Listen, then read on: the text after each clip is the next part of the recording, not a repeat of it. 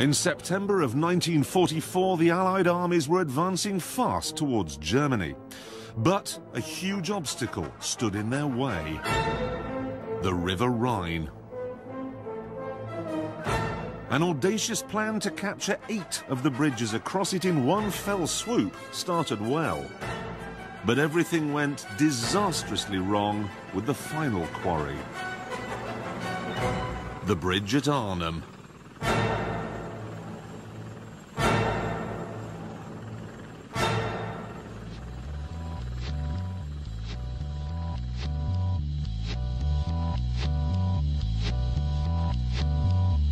"12,000 airborne troops came by glider and parachute to fight for the bridge.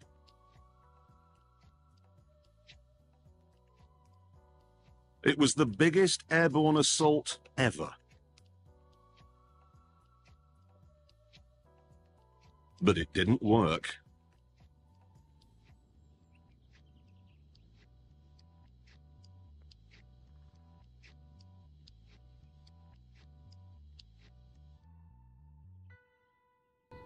In fact, it would turn out to be one of the biggest disasters in the entire war. Of the 12,000 men who came here, only 3,900 got out again. However, the battle produced some of the most astonishing feats of bravery in British military history. One of the men fighting here was Major Robert Cain of the South Staffordshire Regiment. He arrived in the war zone by glider on September the 18th, just another ordinary man who'd given up his ordinary job to fight in the war. But 10 days after his glider landed in this very field, this ordinary man would have done something extraordinary. He would have won the world's highest award for valour, the Victoria Cross.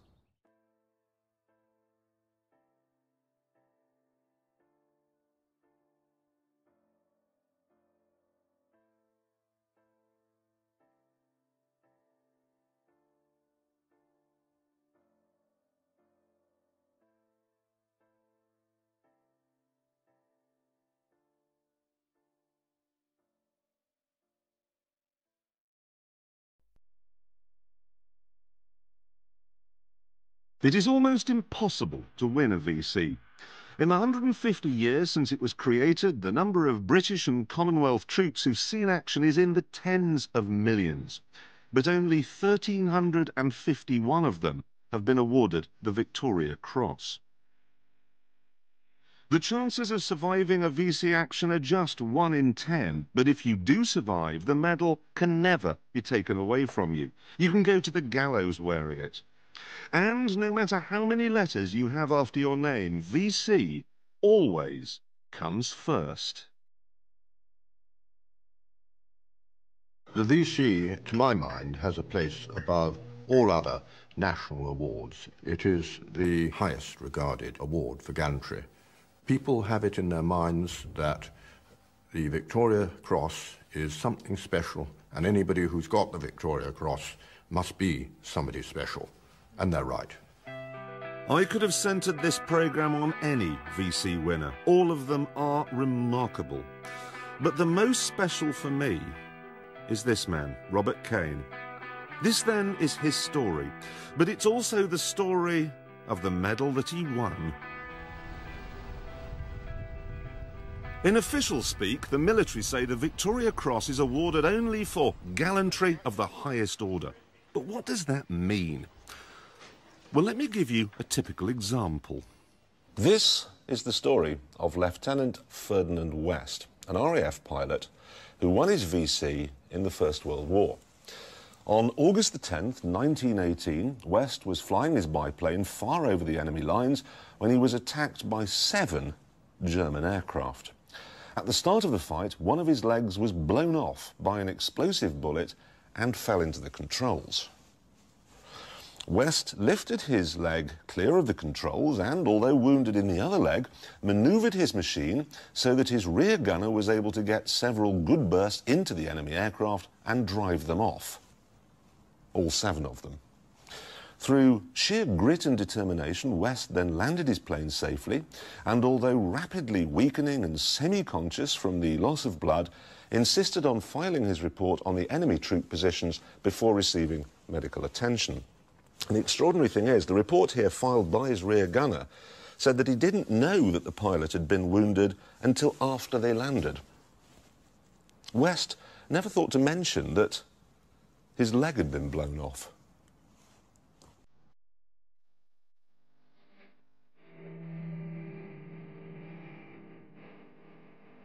The story of the VC began 150 years ago when Britain was in the thick of another empire-building dust-up, the Crimean War. There was huge bravery, but the system for rewarding this gallantry was a shambles. The medals that did exist were only for officers of a certain rank. There was nothing for the common man. Sometimes an ordinary soldier would be mentioned in dispatches, but that was no good because army commanders tended to list everyone who'd taken part. It was a bit like passing your chartered accountancy exams today. You get your name in the paper, but so does everyone else. The Crimean conflict, however, saw the advent of a new weapon to fight the cause of the foot soldier, the war correspondent. One of them was William Howard Russell from the Times. His stories from the front line meant that for the first time, people back home could read accounts about the immense bravery of the bloke next door.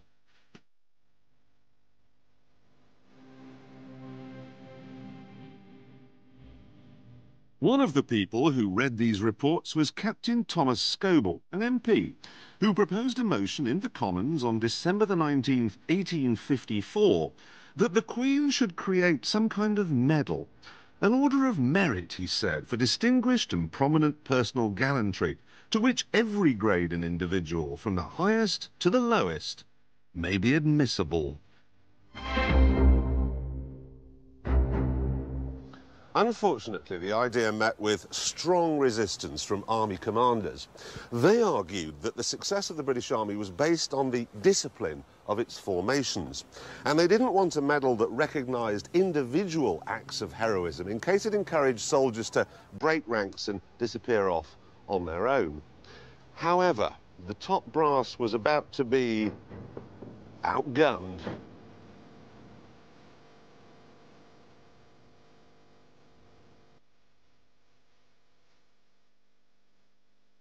Queen Victoria and Prince Albert saw the sense of Scoble's idea and told the War Office to come up with a plan. Not being terribly adventurous or enthusiastic, the civil servant suggested something traditional, an ancient order of some kind, perhaps. This is the document that they prepared. And as you can see from the notes and the squiggles put on it by Prince Albert, he was less than impressed. You can see here he's crossed out this bit where it refers to the order because he didn't want it to be seen like joining a Masonic lodge. Here in the margin, look, he's actually referred to it as a cross granted for distinguished service, which will make it simple and intelligible. That is very forward-thinking for the time. And here he even suggests a name for it: the Victoria Cross.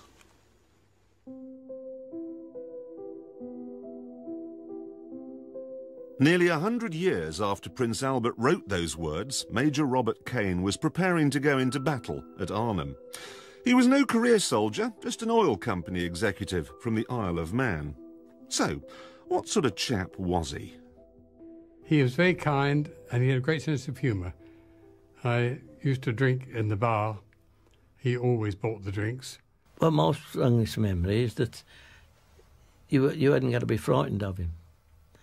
That you could go to him and speak to him of anything.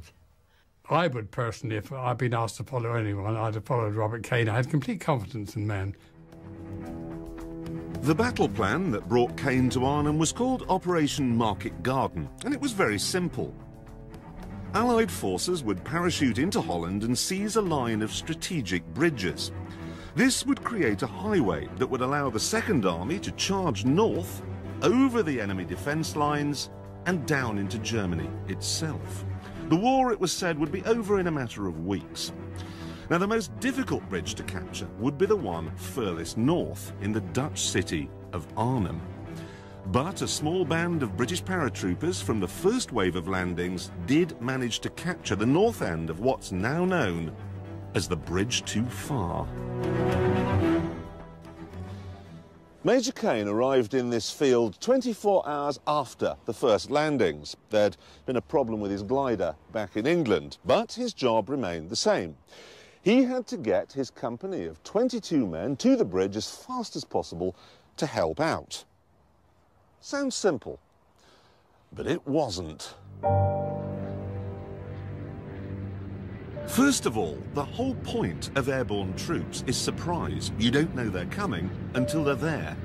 But because Cain arrived 24 hours after the first wave, the surprise was gone. And to make matters worse, the landing zone was some 8 miles from the bridge. So, thanks to some incompetent planning from the top brass in England, the Germans knew that Cain and his men were coming, they knew where he'd landed, they knew where he was going, and they had the wherewithal to do something about it. By sheer coincidence, the German army had parked 2 divisions just outside Arnhem. That meant tanks, artillery guns, half-tracks and 12,000 SS Panzer troops. Lined up against this wall of armour was the airborne British soldier who, by the nature of his job, travelled light. He only had a Sten gun, a rifle, knives, grenades. Only a few anti-tank weapons were brought because no one thought they'd be needed. The British troops simply didn't know about the strength of the German opposition as they started out on the 8-mile walk to the bridge. Cain's men made it with no real problems at all to this very spot, just 2,000 yards from the bridge. They could actually see it over there, and they could almost certainly hear the small company of British soldiers fighting to hold on to the northern end. But they couldn't get there.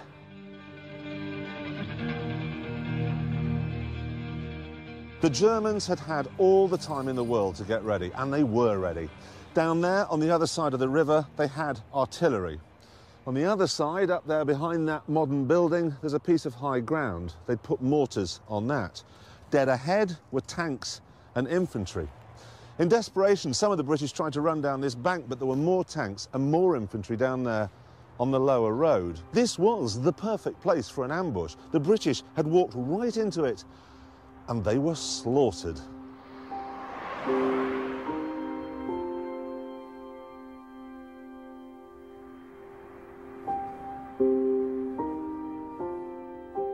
Of the 400 South Staffs who fought here, only 100 would escape. Cain called it the regiment's Waterloo.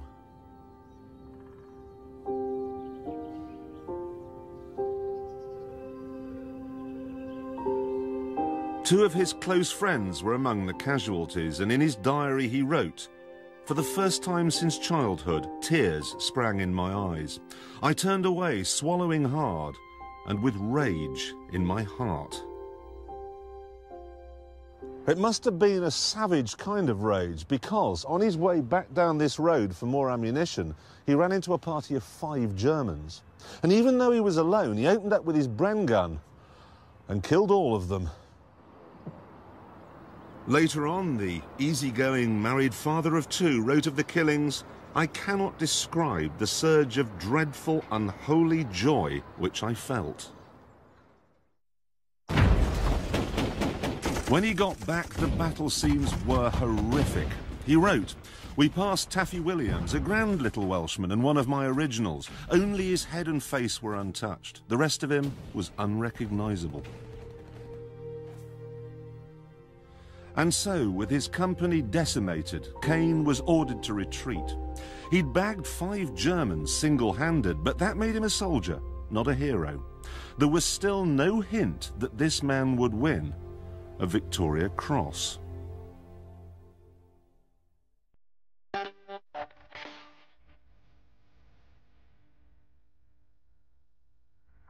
This, the world's ultimate medal, was deliberately designed to be simple. In fact, when it was unveiled in 1857, the critics were horrified. The Times called it poor-looking and mean in the extreme. People were used to medals like chandeliers, as big and as glitzy as firework night. It was always assumed that the grander the medal, the brighter it should be.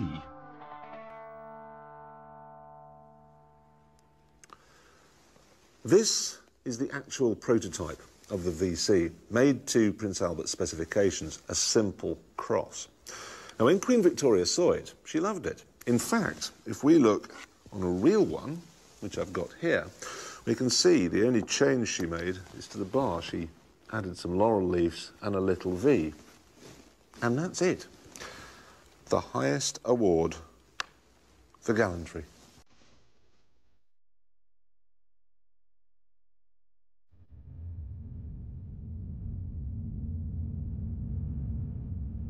Strangely, the metal from which all VCs are made is not kept at the palace or under the Bank of England. It's to be found here, at an army supply base near Telford, in Shropshire.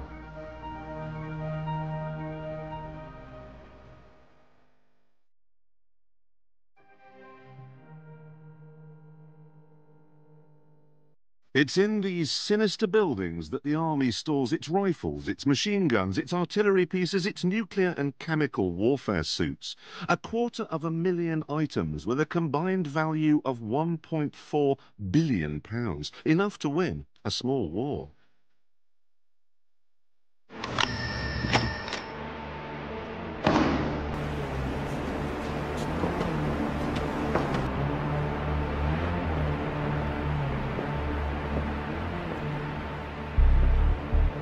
Bear in mind that what you're looking at here is just one aisle.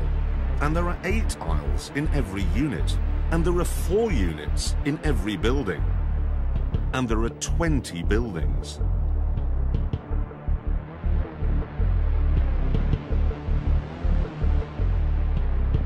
The security is fearsome. But even so, the most precious thing they have here is kept in its own safe.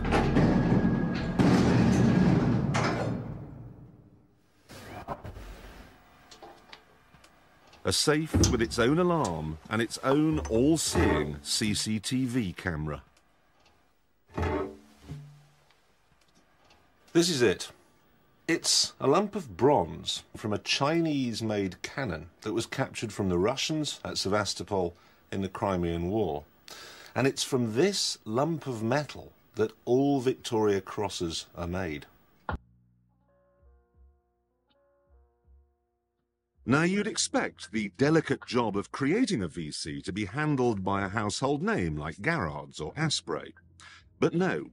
Every time a new batch of medals is needed, a slice is peeled from the original lump and taken by military escort to a tiny jeweller's in London's Burlington Arcade. Hancocks have made the medal since the day it was created, and it's always given their craftsmen a bit of a headache. It's made of very insignificant, valueless metal. The metal itself is, I suppose the right word is unstable.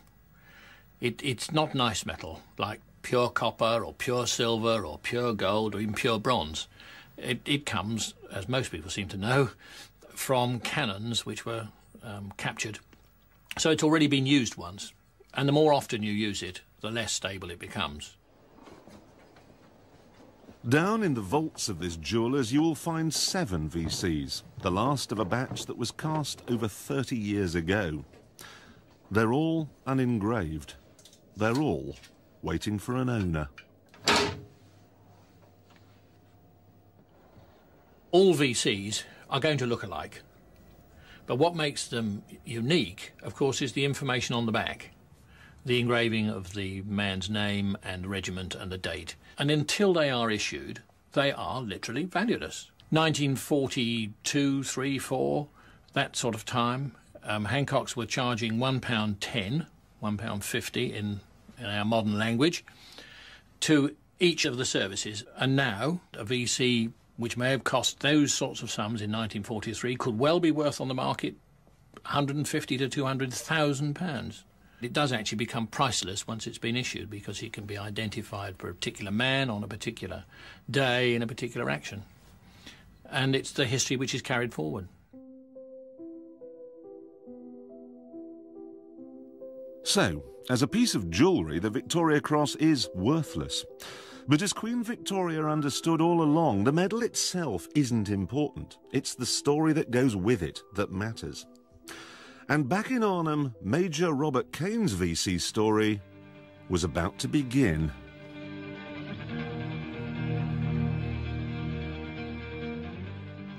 Despite the losses suffered by Cain and the South Staffs in the German ambush earlier that day, the British still saw this as a setback rather than a defeat. And Cain's next task was to come here to a nearby hill called Den Brink. His orders were to seize the hill, hold it, and use the high ground to provide covering fire. Cain made it to the high ground, no problem at all, but he and his men couldn't dig protective trenches because, unsurprisingly, the whole area was crisscrossed with tree roots. Look, they're everywhere, and all they had were these pathetic little trenching tools. So, they were completely exposed when the tanks came.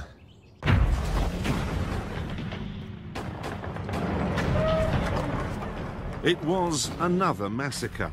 Tank shells and mortar fire rained down on Cain's men, who couldn't find any protection in the ground. For the second time in a day, he was forced to retreat, writing later, "It would have been a sheer waste of life to stay there. I felt extremely dejected. I knew our particular effort to get through to the bridge had been a failure."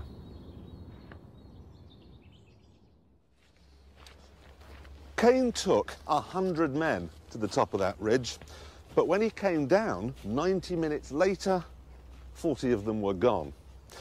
Now, he says he was dejected, but eyewitnesses say he was anything but. They say he was bloody angry. Robert Cain, the affable man who bought the drinks in the bar, had now become an angry warrior. So is anger the fuel which stokes the fire of a VC winner? Many VCs are won in the heat of the moment, and undoubtedly the adrenaline gets going and inspires people, but their emotions will come up to the top, and anger is likely to be one of them, because it will they've been seeing their own people being killed. But I believe very firmly that a VC winner has complete focus on the job in hand, and he may have these emotions, but he's got them under control. Anger without being under control is a useless emotion to have, but anger controlled and directed towards defeating the enemy is a most effective weapon. This man is a classic example. In November 1965, Rambahadur Limbu, a Lance Corporal in the Gurkhas, was fighting in the Indonesian War. During one battle, he ran across 60 yards of open ground, completely exposed to a hail of murderous machine gun fire, so he could rescue a wounded soldier. It seemed to onlookers like a suicidal run the first time, but then he did it all over again to come back with a second soldier.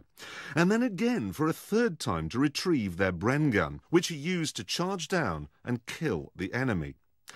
He won his Victoria Cross in just 20 minutes, and afterwards said that it was the anger of seeing his friends wounded that had driven him on.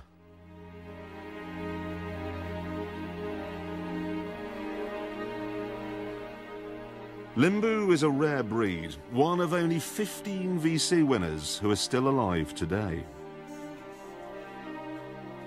They've all faced death in its most horrendous way, or most obvious way, and they've cheated death, and they don't have to prove anything to anybody. They're at peace with themselves. If anyone can shed light onto the character of a VC winner, it's the secretary to the Victoria Cross and George Cross Association, Didi Graham. She's known more VC winners than anyone else. The principal common quality amongst Victoria Cross holders I've known is an overriding humility and the huge inner strength which doesn't need to show off or throw their weight around in any way at all. Commander Ian Fraser typifies this modesty. In 1945, he and his crew piloted a midget submarine through 80 miles of mined waters in their mission to blow up the Japanese cruiser Takao.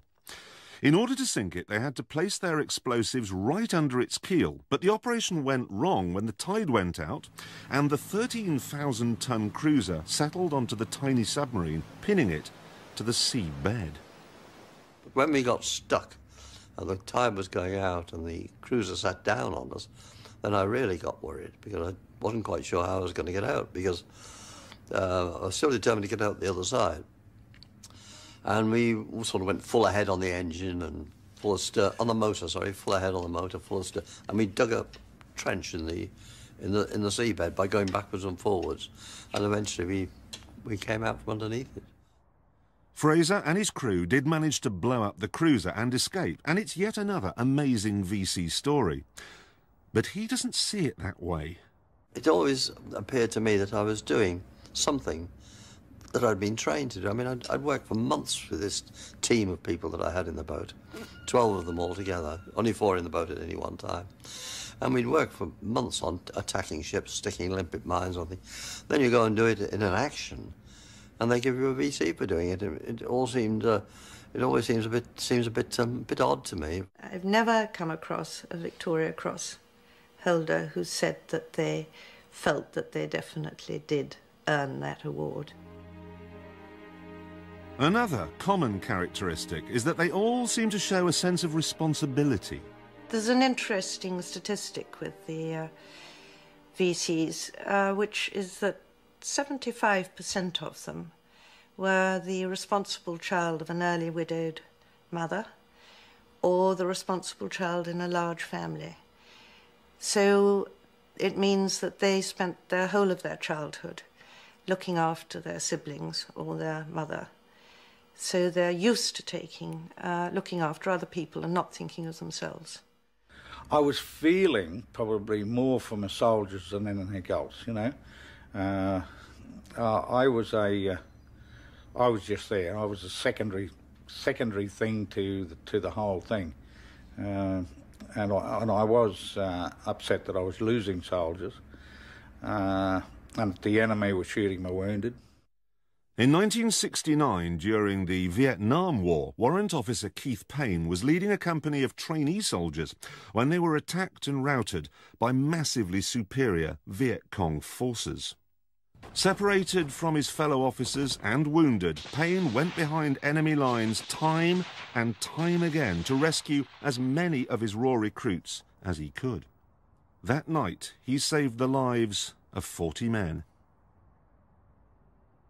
I felt that it was my responsibility to get my soldiers out of that situation and not ask anybody else to go and do it. So VC winners do seem to have some things in common, a responsibility for others and a temper perhaps. But does that mean they're all the same? Does that mean there's a type? Well, the truth is, it's almost impossible to say.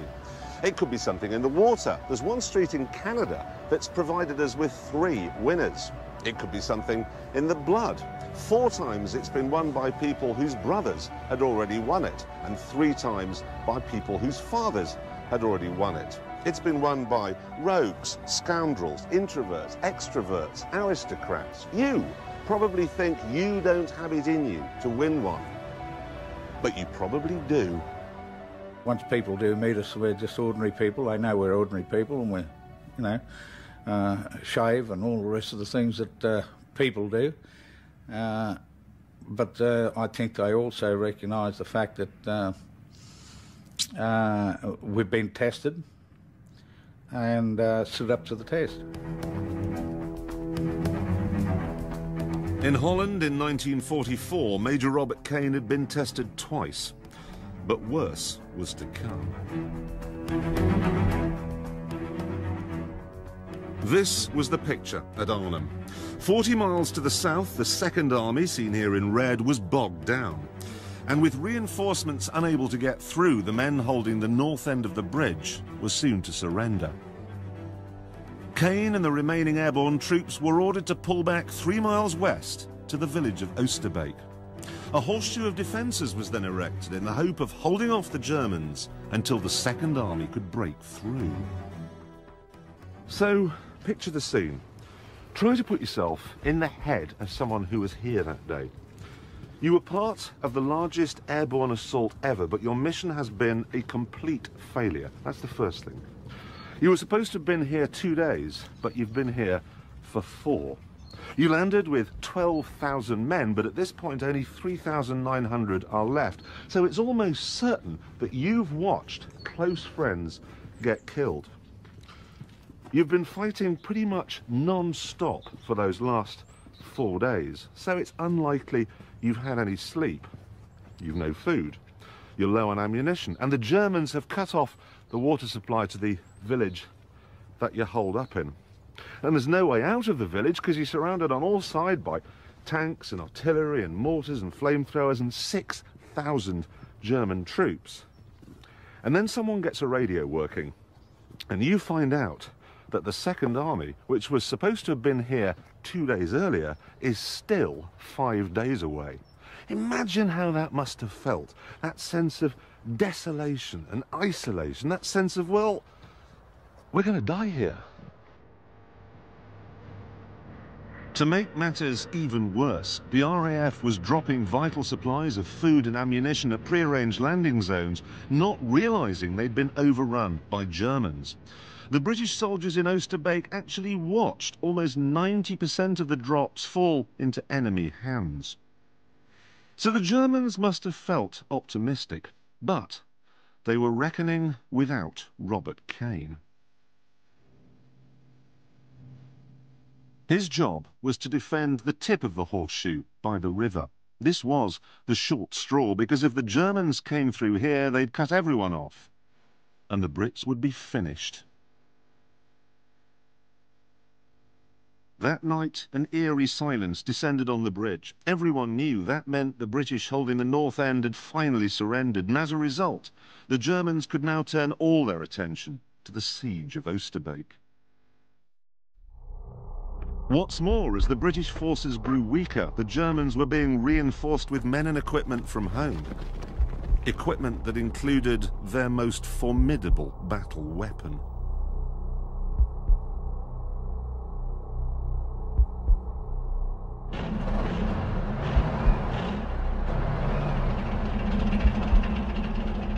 The Tiger tank was the king of the German divisions, the biggest armoured vehicle they'd ever made. It weighed 57 tons. Its armour plating was 4 inches thick. The shells it fired were from an 88mm gun. It could blow anything to Kingdom Come with complete impunity. And a herd of them was headed straight for Cain's position. On the second day of the siege, a Tiger tank rumbled down the street at the top of that bank over there. Now, Major Cain was down here on this piece of waste ground, armed with a Piat gun. Now, British troops hated these things. It was a botched piece of design. It was heavy, it was ungainly, it was inaccurate, and the shell it fired was virtually useless against all known sorts of German armour. And those were the good things about it. The bad thing was trying to cock it. You had to stand on the end like that and then pull it up to tighten the spring, which isn't so bad now because the spring's 60 years old and quite weak. But back then that would often take 2 guys, and then once it was done you had to seat the shell, which meant feeding it in like this.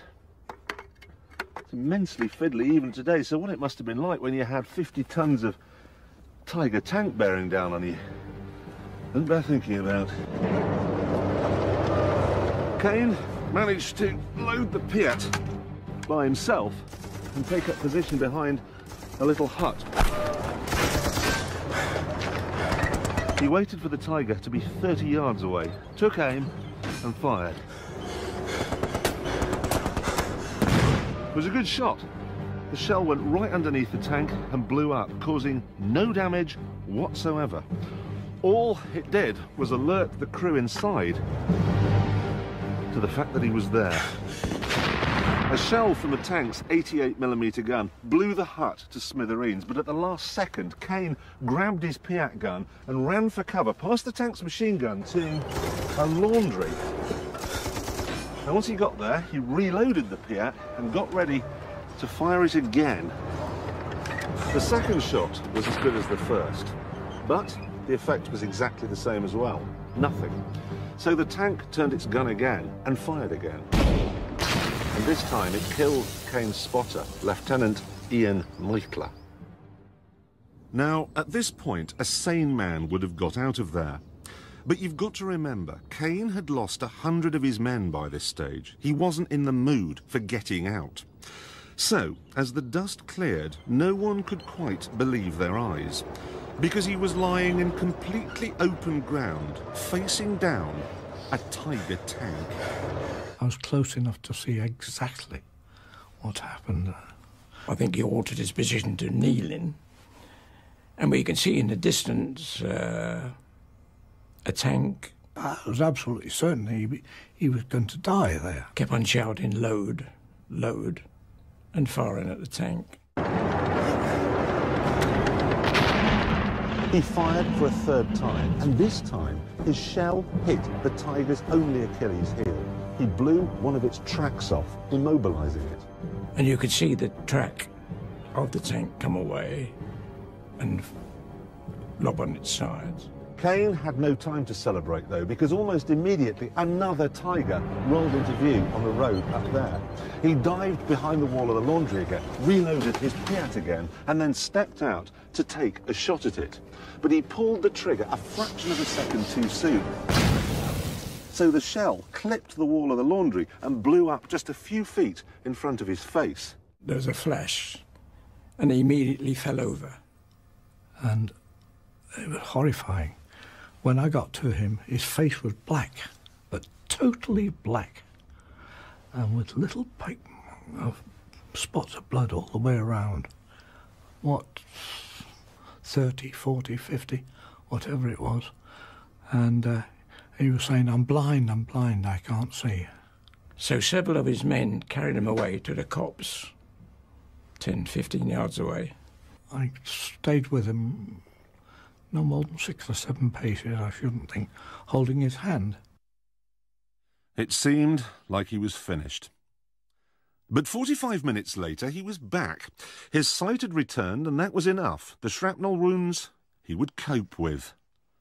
And this chap came out of the copse with his face blackened. And he got down immediately on the Piat gun. I was staggered, utterly staggered. I thought, well, he must be a very brave man to be knocked out, probably, and then come back and take up the same position and still hit tanks. I couldn't understand why such a brave man didn't say, well, I've had enough. He'd done his lot and still kept going and going. But he was still firing when we left. By the end of that day, day 2 of the siege, Cain, according to eyewitnesses, had destroyed 3 tanks. No one had ever done that before. He had begun to win his VC.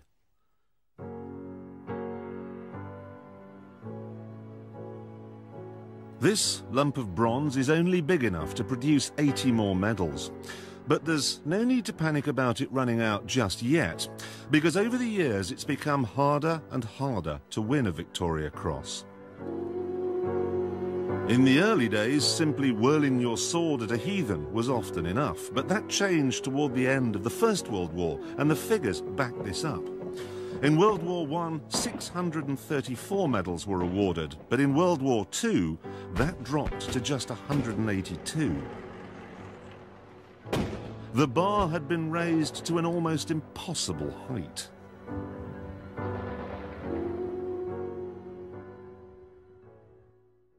During the Arnhem battle, a glider pilot called Lieutenant Mike Dauncey found himself defending a sector very close to where Robert Cain was. Here's the report. It says the position was continually attacked by superior forces of enemy tanks and infantry. On 3 occasions, the enemy overran the sector, necessitating a counterattack. Dauncey led each sortie with such determination that the positions were regained with heavy loss to the enemy. In the face of heavy small arms and mortar fire, he personally attacked machine gun posts with complete disregard for his own safety. The next day, the Germans attacked again with tanks and self-propelled guns. This time, Dauncey lost the sight of one eye. In spite of the pain, though, he refused to be evacuated. And then on the next day, they came back with tanks again. His men withdrew, and he was left alone, facing down a tank. He threw a gammon bomb through its hatch and blew it up. Now, for this, he was recommended for a VC, but they turned him down. That's how hard it had become to win one. Since the end of the Second World War to the present day, only 11 VCs have been won, and this creates a problem. The fewer VC winners there are, the greater the burden of living in its spotlight. I'd sooner have back with me the pals, my buddies, my comrades back with me, rather than any medal. In 1951, Private William Speakman was part of a battalion of the Black Watch Regiment defending a hilltop in Korea. The hill was attacked by 6,000 Chinese soldiers, and with the Black Watch troops outnumbered by 12 to 1, the situation looked bleak. But as the hill was about to be overrun, Speakman appeared like a 6'4" human grenade launcher. And I thought, well, all this stuff has been done. We've primed them. I might as well use the bloody things, you know. So that's it. And we went up there and we just did it. 10 times he went back for more grenades, and then when they ran out, he lobbed beer bottles and ration tins at the Chinese, anything he could get his hands on. Eventually the attack was broken, and Speakman was a hero, but he found it hard to cope with the attention the VC brought. He told one reporter that the medal made him feel like a freak in a freak show. Sometimes it gets a little bit too much. Not sometimes, a lot of the time it gets too much. People try to do something for you. They try to say thank you in their own little way. They say, well, tell me what happened. You either don't want to, or sometimes you just say, well, no, I've forgotten all about it now. And that's the truth. It's a bit overwhelming for an ordinary person. The difficulty with the Victoria Cross, or an award of that standing being awarded, is you were just beginning to get over the shock and the horror of what you've been through. And then you're given this award and you have to relive it all over again, probably for the rest of your life, because people will be asking you about it for the rest of your life. They're just incredible people. I'm being soft about them because they were tough men that day. But when I first started being involved with the association, there were 450 alive, and now there are only 15. So there's been a lot of sadness. But we've had some incredible times together.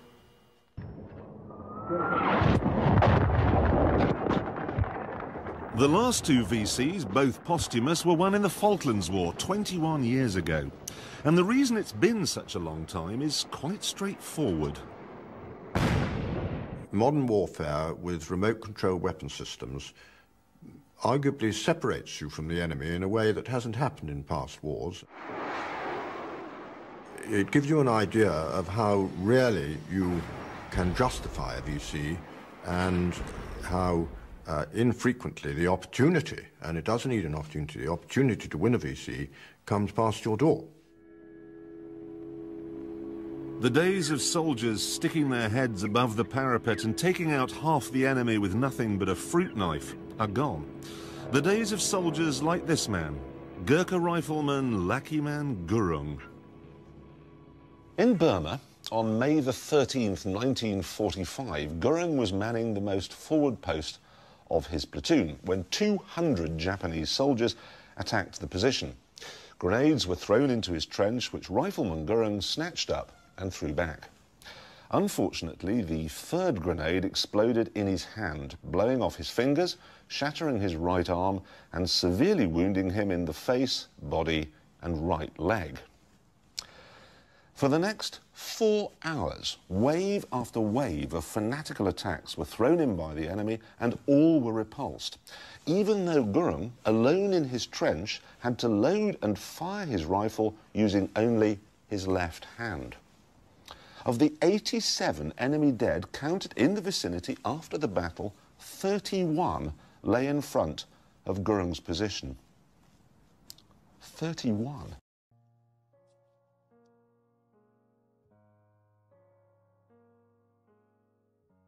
So, is the greatest medal in the world in danger of becoming extinct?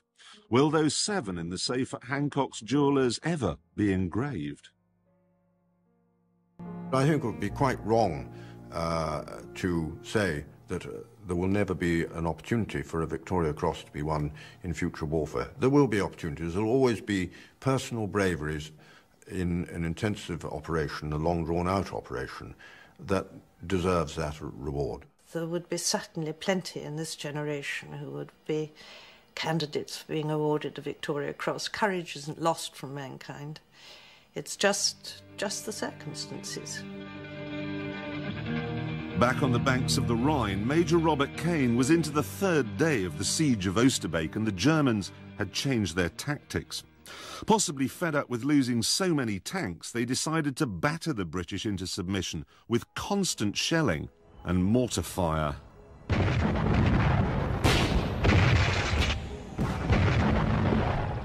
The Germans, by this stage, had ringed the British positions with 100 artillery guns, along with 12 of the dreaded Nebelwerfers, multi-barreled mortars which fired 6 bombs at a time.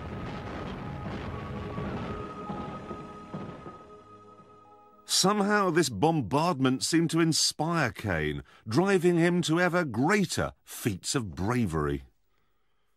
While most of the troops kept their heads down and their fingers crossed, hoping a shell wouldn't land on them, he went in search of tanks. Witnesses spoke of a madman running through a hailstorm of fire in these very streets, with his trousers torn off, blood pouring from wounds in his legs, firing his Piat at tank after tank after tank. And they said he's firing, some were saying he's firing the Piat from the hip, like a bloody cowboy. There was this figure, wounded, bandaged, dirty, dishevelled, but still coming round, still wherever the point of danger was, still encouraging the men all the time. Some were saying he'd knocked 4, 5, 6 tanks out. Yeah, you can put yourself in the Germans' position and saying, whoever's knocking out these tanks must be, well, someone out of this world, I'll say. In his diary, he says his feet felt like they had 1,000 pins sticking in them and that his socks filled with blood. Later in the day, he says he felt something hot and sticky running down the side of his face. Turns out he'd fired so many shells, one of his eardrums had burst. He disregarded his own wounds. He was wounded, seriously wounded and bleeding and torn to shreds, yet he fought on because that was his duty. He refused to go back for medical treatment until there was a lull in the battle. He fought with a total focus on what he was meant to be doing, and many VC holders have this sense of focus. They have a focus that sees that clearly what they've got to do, and they must do that regardless of the effect it has on his own life. And this selflessness is perhaps the key issue in winning a VC. To understand just how important this business of selflessness is, you need to know the story of John Cruikshank. Cruikshank was the captain of a Catalina flying boat, which was very badly shot up during a suicidal attack on a U-boat. Although he sank the U-boat, one of his crew was killed, 3 others injured, and Cruikshank himself was hit 72 times, including wounds to both lungs. So there he is, with his lungs hemorrhaging, slipping in and out of consciousness and barely able to breathe. But he was determined to bring the wounded crew home safely, so he kept the plane in the air for an hour until the sea conditions were safe enough for a landing. And that's an amazing story. But it's not as amazing as what the Secretary of State has written here. He says, "I think that the VC has been earned in this case, although an element of self-preservation enters into it." And that's the tricky bit. You see, if you're the captain of an aeroplane, you bring it back and therefore save the lives of everyone on board. You also save your own life. You can't really win. Arnhem was a lost cause too. There were so many wounded British soldiers by the 4th day of the siege that the Germans sportingly arranged a ceasefire so they could be evacuated. Cain could have gone. He was a wreck. He was half blind, he was half deaf, his legs were perforated with machine gun and shrapnel wounds. But he chose to stay, and that meant he was still here on the 5th day of the siege.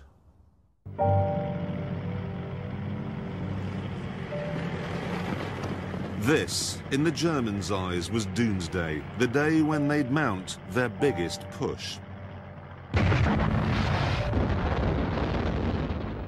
They threw everything at the British: tanks, artillery, flamethrowers, mortars, the lot. The British had arrived in Arnhem with supplies for 3 days. This was their 9th and the 5th in the hell of Oosterbeek. It was shaping up to be the shortest firefight in history. But Major Cain had other ideas. Cain found himself down by the church, and pretty soon he was out of ammunition for his Piat. So he switched to a mortar like this. Now, the idea of a mortar is that you jam it into the ground, you drop the shell into the tube, it fires up in the air and lands on the German positions. But the Germans were so close that he was firing it like this, like a normal gun. Now, imagine what that must have looked like from a German's point of view. This man with his trousers blown off, caked in blood, with sticky stuff coming down the side of his face, firing a mortar horizontally at you. It must have been unnerving. In Cain's VC citation, it says of the events of that day, "By a skillful use of this weapon and his daring leadership of the few men still under his command, he completely demoralised the enemy, who, after an engagement lasting more than 3 hours, withdrew in disorder." Robert Cain had turned the tide in the battle, and this is another vital factor in winning a Victoria Cross. Your actions have to create a ripple effect. They have to help save the day.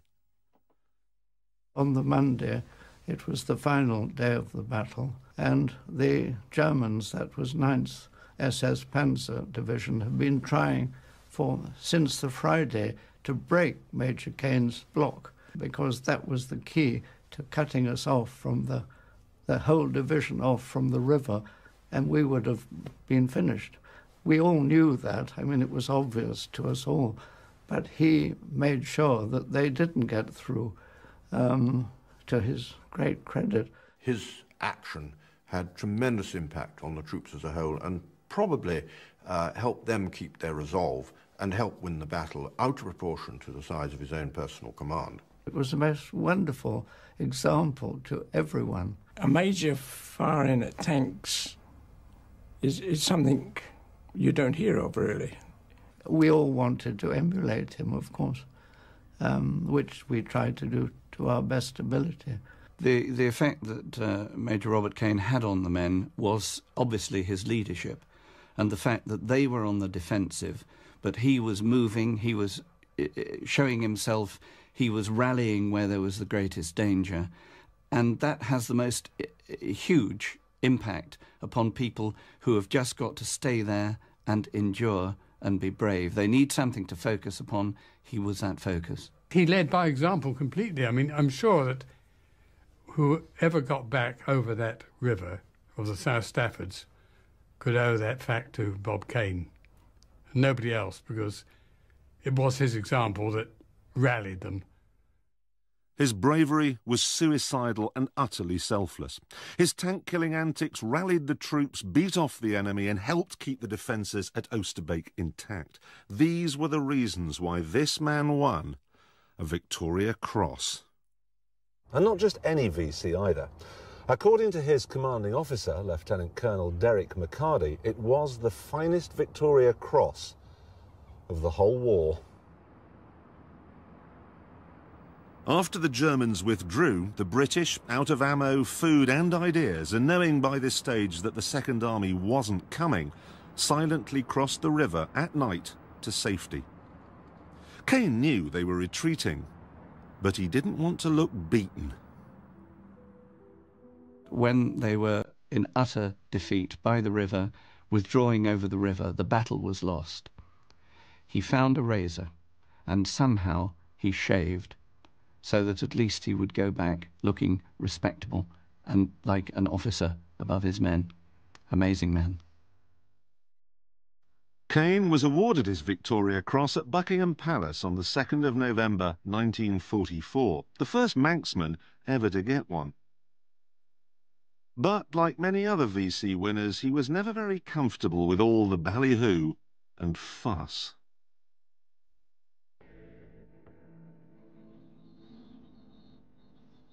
Cain was the only one of 5 VC winners at Arnhem who lived to tell the tale.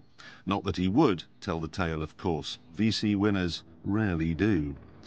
And that's a pity, because Cain's tale is one of how many more young men, how many more teenage soldiers might have died had he not fought quite so ferociously.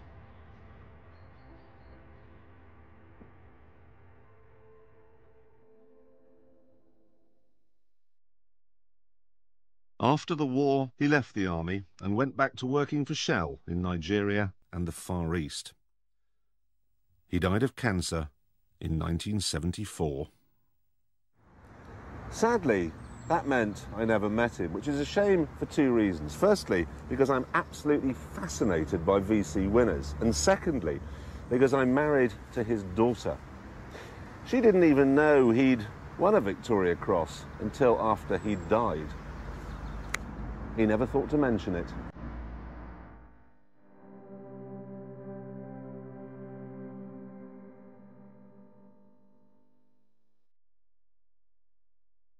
You know, we've a rather warped sense of what constitutes bravery these days. I mean, even David Beckham is called a hero for scoring a penalty. But when you look at VC winners and hear their stories, well, enough said.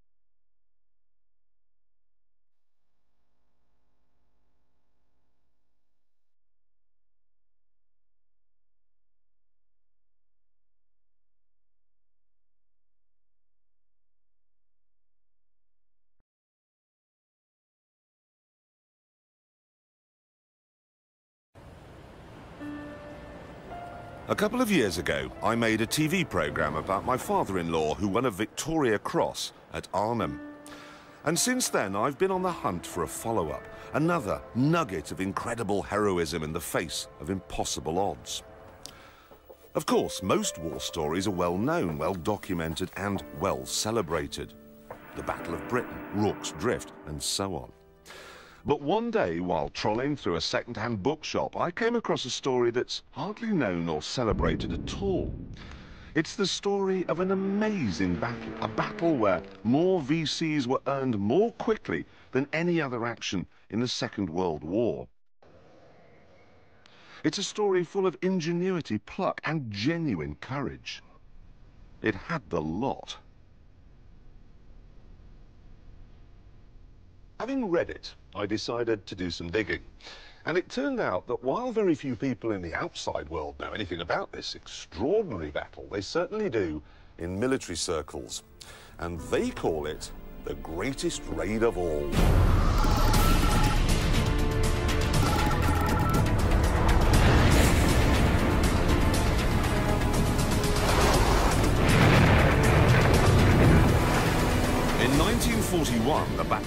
Britain was won, but the Battle of the Atlantic was still raging, and we were losing.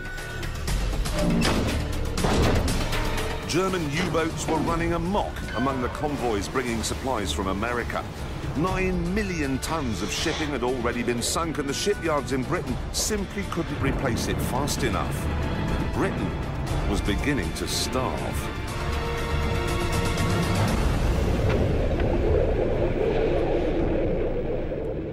Winston Churchill said in his diaries, the only thing that truly frightened me in the war was the U-boat peril.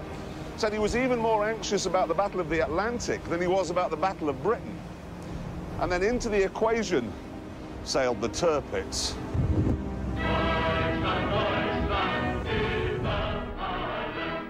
Tirpitz was the fastest and most modern battleship in the war. Even though her armour was a foot thick, she could thunder along at 30 knots.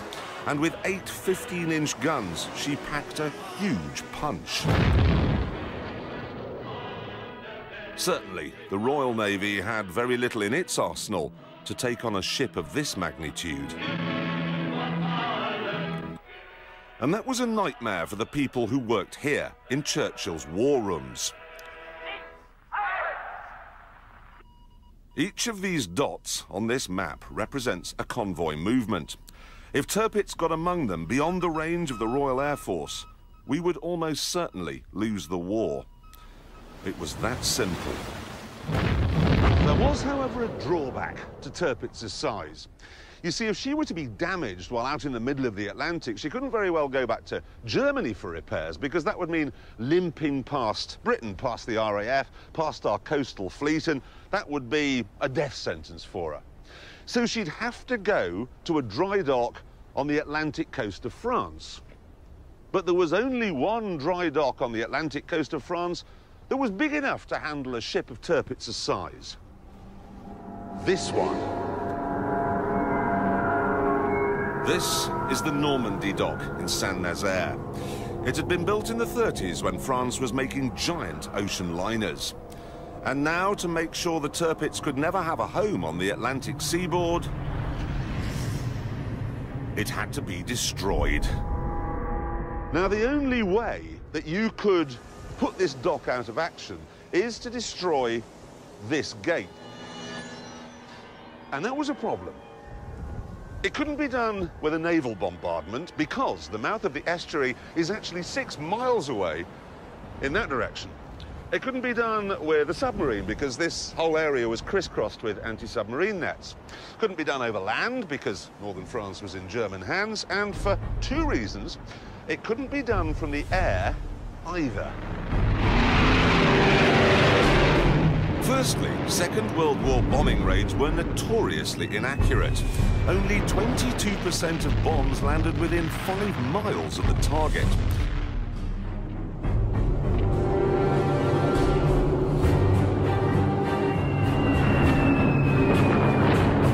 So the chances of being able to hit a dock gate from 6,000 feet in the sky were slim at the best of times. And it wouldn't be the best of times because right next door to the dry dock were 14 U-boat pens.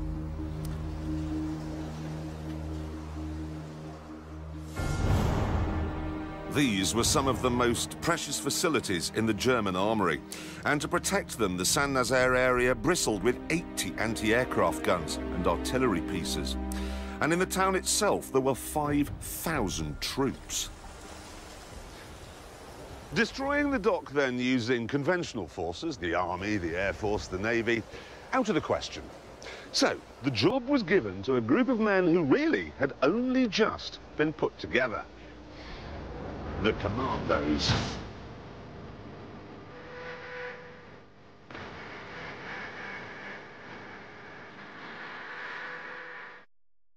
The Commandos were the brainchild of Churchill, who'd seen similar outfits operate successfully in both the Boer War and the First World War. A small number of highly trained soldiers would get in fast, do a huge amount of damage, and then get out before the enemy had time to get organised. Churchill liked this. He called it the butcher and bolt approach. So what kind of men were they? Well, if popular myth is anything to go by, they were lantern-jawed killing machines who could headbutt their way through oak doors. The reality, though, was rather different. Gerard Brett in my regiment was in my commando, 12th Commando, and he'd written a book on the Byzantine age or Byzantine architecture or something. One fellow who got a divinity degree from Trinity College, Dublin. Lance Corporal Potts had been a don at either Oxford or Cambridge. They included a poacher, a TT, motorcycle rider, so a mixed bag. What they represented was a complete revolution in the concept of soldiering. Because they were chosen for their individuality, their intelligence, their initiative. And nobody embodied that ethos more than this man, Mickey Byrne. I've got his autobiography here, and what a life. He had a privileged upbringing, Winchester, Oxford, and then he met Guy Burgess, the chap who went on to become a Soviet spy, and they became lovers. Mickey, though, became a Nazi sympathiser, went to Germany, met Hitler, got a signed copy of Mein Kampf, and was one of the very first people to be shown around Dachau, the concentration camp. He knew Bertrand Russell, he knew Audrey Hepburn, he knew the King and Queen, he even met Roosevelt. He really was a Telegraph obituary writer's wet dream. But all things considered, not the sort of man you'd expect to find in a commando's green beret. By the start of the war, however, Mickey had seen the Nazi threat for what it really was, and had found something else to suit his maverick streak. The Commandos. People were left to make up their own minds. In war, anybody, everybody may be killed, and what decides the action may be the action of a private soldier who's left to command a trench. It wasn't put like that, but the feeling we were given that every single one of us might be as important as a brigadier. We were all individuals, you know. Discipline did matter, of course, but I wouldn't have said it was absolutely first. The Commando forces were made up of volunteers from any of the regular army units, and the philosophy of how they went about their daily business was a million miles from that of the conventional military. For a start, they didn't bother with barracks or regimental headquarters because the Commandos didn't want to waste training time on mundane chores such as cleaning or maintenance. Instead, they simply got digs in a nearby town. And there was no sergeant major on hand to tell them what to do every minute of the day. Instead of saying parade tomorrow on the main square in Weymouth, it might be parade tomorrow at 10 o'clock on the, in the marketplace at Dorchester, and find your own bloody way there, you know. You weren't shouted at. There wasn't any of this shouting or bullying or anything that you got in the regular army. You led by example. So, you know, the officer had to do everything that you did. If the officers can do it, I can do it. If the officers can do it. Unfortunately, though, the British Army top brass were a deeply conservative bunch, and they really didn't like the new Commando philosophy. The regular army were doing their best to get us disbanded. They hated us, some of them. We were a nuisance. And because our standards were so high, we'd creamed off the best of the people in the regiments. And in fact, a lot of COs refused to allow people to volunteer. This resistance by the regular army certainly got Churchill's back up. What I have here is a letter he wrote to the Secretary of State for War. And he says, I hear that the whole position of the Commandos is being questioned. They've been told no more recruiting and that their future is in the melting pot. Says he feels very strongly about this. Says the defeat of France by Germany was accomplished by an incredibly small number of highly equipped elite, while the dull mass of the German army came on behind. And then here, for every reason, therefore, we must develop the Commando idea. Pretty clear-cut. As 1941 drew to a close, Japan joined the war, and the Royal Navy had to send a fleet to the Far East. So there was even less to hold the Tirpitz at bay. What's more, we were losing the Battle of the Atlantic. We were losing in North Africa, and London was in ruins. So if Churchill's commandos really could smash up Saint-Nazaire, it might give a sense back home that Britain wasn't finished just yet. Everywhere, almost, we were on retreat, and people were really becoming negative, and Churchill wanted something which would be a successful aggression.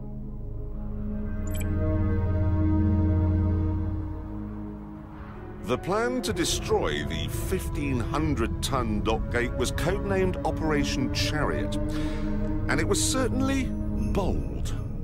The commandos would get hold of a couple of destroyers from somewhere and sail them from Cornwall over to western France. Now, one of these destroyers would be filled with explosives.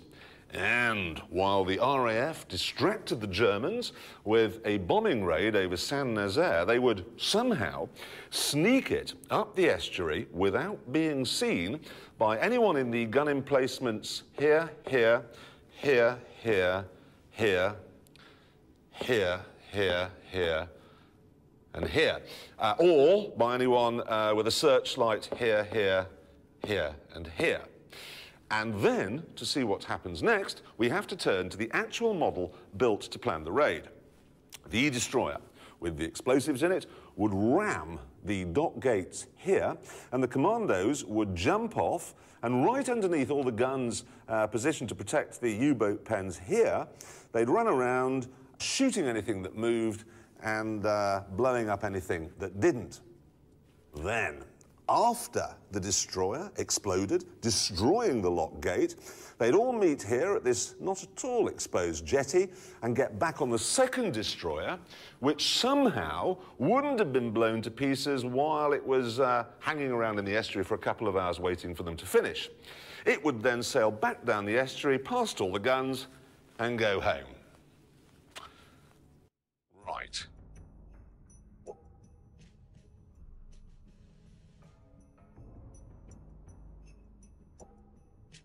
The plan was presented to the War Office by Louis Mountbatten, head of the Combined Operations Unit, and unsurprisingly it met resistance. One commander-in-chief was particularly vocal.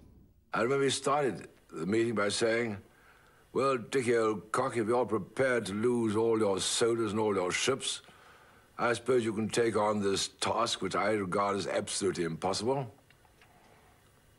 I said, it's the fact that it is regarded as impossible, which makes it possible. The Germans will never think we'll attempt it.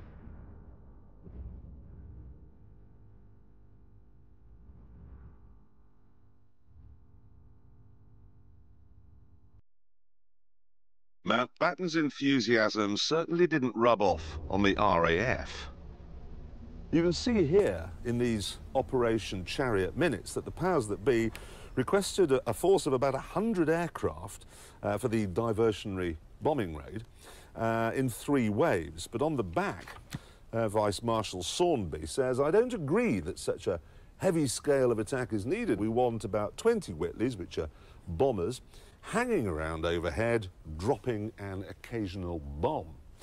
And he's backed up by one of his advisors, this chap called Willits, who really says that Operation Chariot can whistle for their 100 bombers. He says Bomber Command can provide no more than 35 aircraft without prejudicing their other commitments.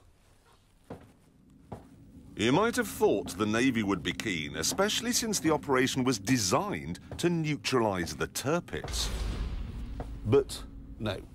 The Commander-in-Chief here from Plymouth Command writes, the plan entails the sacrifice of the landing party and endangers 2 valuable ships for a small chance of success. He actually says negligible chance here. And there's another guy writing here who says, I'm not hopeful as regards the result of the impact between the destroyer and the lock gates. I think the lock gates will remain partially intact and the destroyer will look silly. If that happens, much of the proposed plan fails. Eventually, though, the Navy did find one boat. It was called HMS Campbelltown, a clapped-out American World War I destroyer that was on loan to the British. She was not ideal for the job, known for her poor slow-speed manoeuvrability and her large turning circle. But these drawbacks didn't dampen the spirits of the Commandos. I thought we would get away with it, that I would be wounded romantically and a beautiful nurse would look after me in hospital. I was very young. You were doing all this heavy training and nothing's happening, so very frustrated. So I think when we were finally briefed on the model, I mean, we thought, well, hell, this is going to be something. We had been trained, both in the dark, blindfolded in the day, in every form of demolition to do with dock demolitions, trains, anything. So when we heard that we were going to blow up the dock installations at Saint-Nazaire, I suppose really it was a feeling of elation. At this stage, people were saying, well, what do you think? To me, you see. And I said, it's going to be a piece of cake. We're going to go in there and knock them for six, because that reflected the optimistic attitude. We were going to go in there, blow up this bloody dock, and we'll be out. We had volunteered, after all, for danger. And there did seem an off chance that it was impossible, and therefore it would succeed. As the Commandos prepared on land, the Navy set about the Campbelltown. The old tub would have to sneak past 80 gun emplacements on its way up the Saint-Nazaire estuary, so it had to be disguised, and they only had 12 days to do the work. In the end, they removed 2 funnels and sloped the other 2 backwards, so at a glance it looked a bit like a German destroyer. And then there was the problem of turning it into a time bomb. This job was given to a brilliant young naval officer called Lieutenant Nigel Tibbets. He was a shy chap with a stammer who, when his girlfriend announced that she'd become fond of him, replied, "Well, then I suppose we shall have to get married." However, while he was not desperately confident with women, he was a whiz with explosives, one of the best students the Dartmouth Naval College had ever seen. But even he faced difficulties with how you turn a whole ship into a bomb. The first problem he had was deciding where in the ship to place the explosives. Because you see, if you can imagine this is the gate to the dock and this is the ship, what's going to happen after it hits? I mean, is it just going to end up here, in which case you want the bomb in the front? Or is it going to rear up, in which case you want the bomb sort of in the middle, toward the bottom? I suppose theoretically it would be possible, if the ship were going fast enough, for it to actually ride right over the top of the gate and end up in the dock itself. I mean, who knew? Day and night, Tibbets struggled with this until he decided on a spot 40 feet back from the prow, low down, next to the keel. Then he had to work out how to set the explosives off. Back then there was no accurate timing device, so he had to use fuses, like this. The idea is that you squeeze the top part here, which breaks a glass capsule on the inside, releasing acid that then slowly burns through a strip of wire. Now, when that snaps, it releases a spring which boings out, setting off the detonator. Now, this was very advanced in 1942, but there were a couple of problems. First of all, it was very susceptible to jolts and shock. You wouldn't, for instance, want to ram some lock gates at 25 miles an hour with one of these on board, because it might go off instantly, killing everyone. It was also very vague. The strength of the acid varied from fuse to fuse, the strength of the wire varied, the tension of the spring varied. Tibbets couldn't say to within an hour when the bomb might actually go off.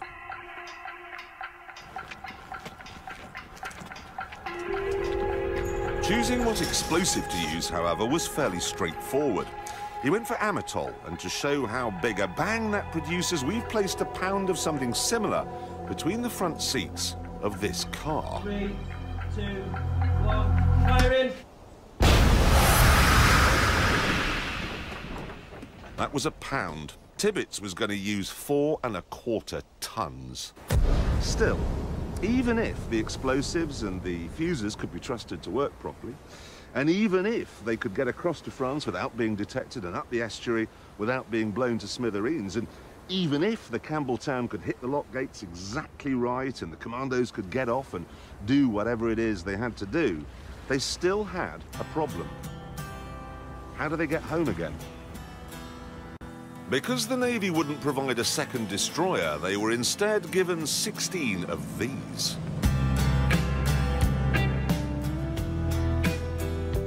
Today, this Fairmile ML is a tourist boat taking trippers around Torbay, and certainly it's better suited to this than it ever was for Operation Chariot. They're made of Bakelite bonded plywood. It was a cheap, mass-production boat designed primarily to make the Navy look bigger than it really was. May God speed all who sail in her. It certainly wasn't particularly good in the open sea. It tended to roll badly in a swell, which made everyone on board queasy. It's not so bad if it was only used to bring the soldiers home, but this little fleet would also be used to get half the commandos out to Saint-Nazaire as well. So there'd be 15 commandos wedged down here with all their kit. And when they got to the other end, they'd be expected to get out and start fighting immediately. It's a jerry. There wasn't only seasickness to worry about, because while each ship had small guns fore and aft, it didn't have any armour. No, really. All that stood between the German guns and the men down here were, a few planks of wood. And to make matters worse, each boat was fitted with 2 500-gallon long-range fuel tanks, which were completely exposed on the deck. Campbelltown was a bomb on purpose. These things, they were bombs by accident. Honestly, it's hard to think of any vessel less well-suited to the job in hand. The commandos were hard men, good fighters. But they'd been picked for their intelligence as well, so they must have known that the chances of getting to Saint-Nazaire were small. The chances of doing the job were microscopic, and the chances of them getting home again on a wooden boat, groaning under the weight of exposed fuel tanks past an alerted enemy, were virtually non-existent. They must have known that Operation Chariot, for the vast majority, was going to be a one-way ticket. We were all of us told if we wanted to leave a letter for our next of kin, our loved ones, you could do so, and you wrote on the envelope to be posted in the event of my failing to return. And there was one, Sergeant Bill Gibson, who I knew them all very well indeed. And I remember seeing his face, and I knew he was going to be killed. My dearest Dad, by the time you get this, I shall be one of the many who have sacrificed their unimportant lives for what little ideals we may have. I can only hope that by laying down my life, the generations to come might in some way remember us and benefit by what we've done. At a time like this, I turn to you, Dad, and God. I hope there will be peace for everyone soon. My love to everyone. I'll remember you. Your loving son, Bill. Somehow I thought it's unlucky to write your last letter to your parents. No, my attitude was, I'm coming back. Two of men came to me and said, would you take these letters home to our wives if we're killed? And I said, but wait a minute, I'm going with you. Oh, you won't be killed, they said. They were both killed. The Saint-Nazaire raiders weren't allowed to reveal details of the operation to their loved ones. But for the bomb designer Nigel Tibbets, recently married and the father of a young son, the thought of keeping his wife in the dark was too much. So he told her. And she said afterwards they both sort of knew he wouldn't be coming back.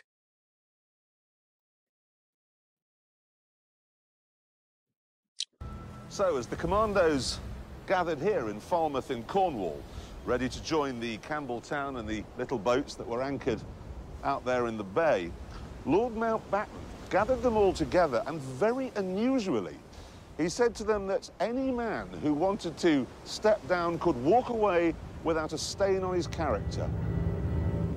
Not one of them did.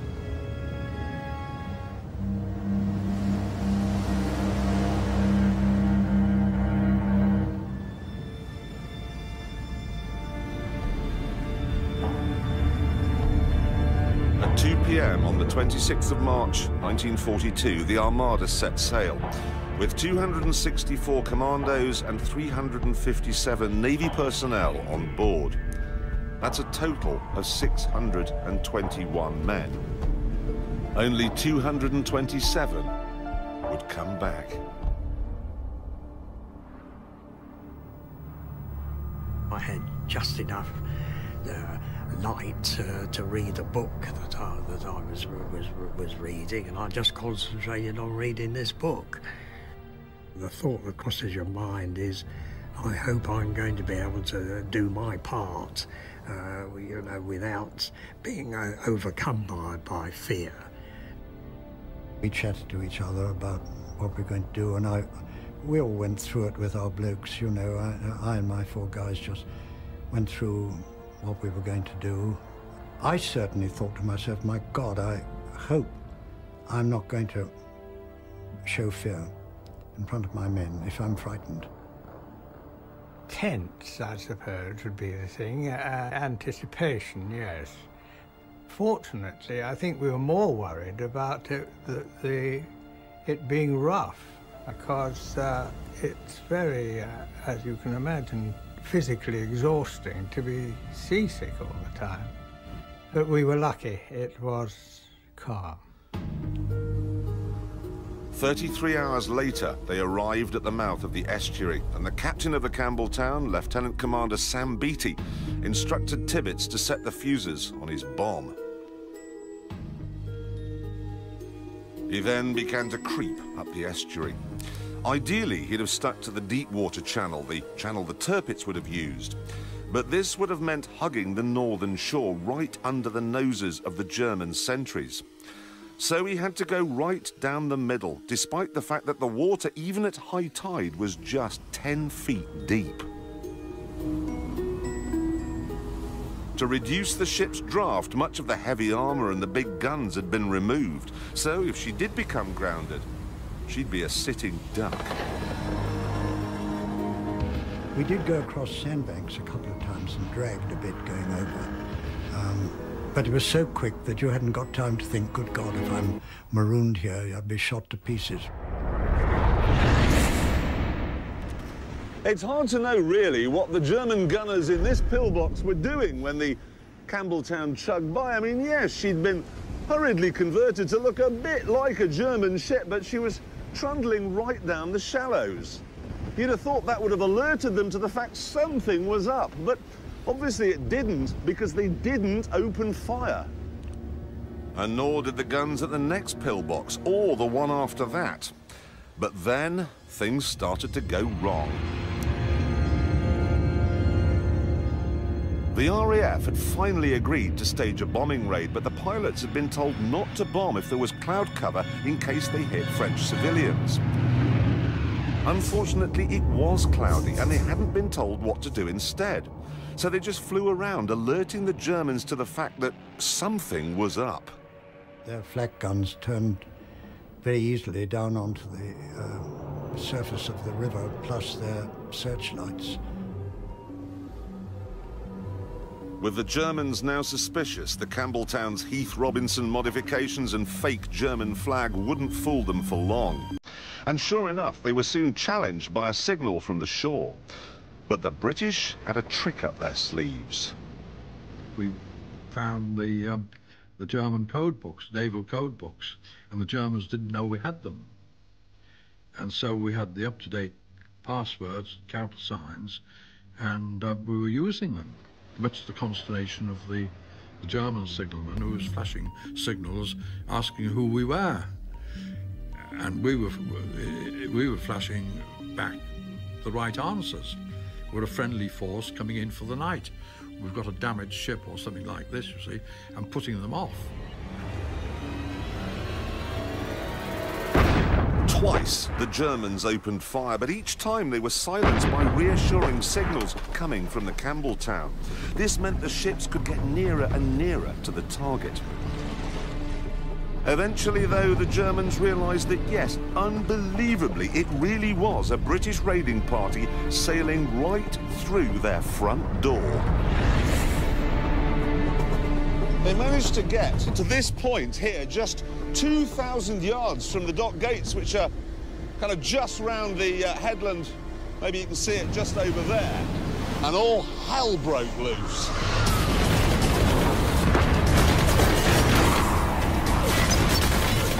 There was an awful lot of stuff hitting Campbelltown. I mean, it was absolutely hitting our poor little MLs, but Campbelltown being the big target, you know, and there was a sort of glare of searchlights. The air was filled with things that whistled, hummed and shrieked, and every one of them lethal. The main focus for the German gunners was the bridge of the Campbelltown, where the captain, Beatty, was trying to keep a steady course by calling out steering directions. The chap at the wheel was killed. His place was taken by another rating who was killed almost immediately. So then a chap called Montgomery, who was a Royal Engineer, took over, and he was standing there thinking, what do I do with this? When suddenly there was a tap on his shoulder, and a voice said, I'll take it, old man. And it was Tibbets, the egghead, the brilliant scientist from Dartmouth, the man who designed the bomb in the bow, found himself at the wheel as the destroyer was on its final charge. I remember a red-hot shell passing through the wardroom just over our heads and going on out and didn't explode. If just one shell hit the rudder or the engine, or worse, the bomb in the bow, the mission would be over. But at this point, it wouldn't have mattered because Beatty was lined up on the wrong lighthouse, so he was heading for the wrong target. At the last minute, a searchlight picked out the lighthouse over there, the green one, and Beatty realised his mistake. He barked out an order. So Tibbets swung the wheel hard to the right to try and miss the jetty here, and then hard to the left again. And you've got to remember, he's in a ship that doesn't handle, doing 22 knots at night under a hail of enemy fire, and yet he managed to just graze the jetty there. It was just an extraordinarily brilliant piece of seamanship. They came round the old mole. They're really shifting at this point. And pretty soon you can pick out the dock gates. There they are, look. There they are. Maybe, I don't know, 500 metres to go. Really cranking it up now, the old girl. Imagine what it would have been like to have been doing this on that night in March 1942. Dark, searchlights, cannon, machine gun, massive fire coming from that bank. Aiming straight for that. What's the impact going to be like? It's going to be huge.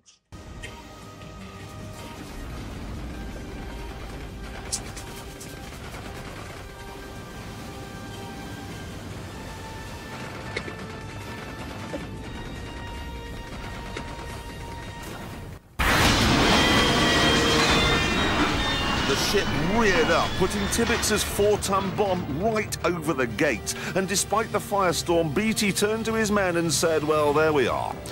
4 minutes late. The Navy had done its part of the job brilliantly. And now, in the 2.5 hours before Campbelltown blew, the army had to get ashore and create havoc. Yes, the Germans had fixed gun emplacements, and yes, they outnumbered the British by 20 to 1. But that was no problem, because the raiding party, remember, were commandos. They may have been picked for their intelligence and free thinking, but my God, they were tough. Fire!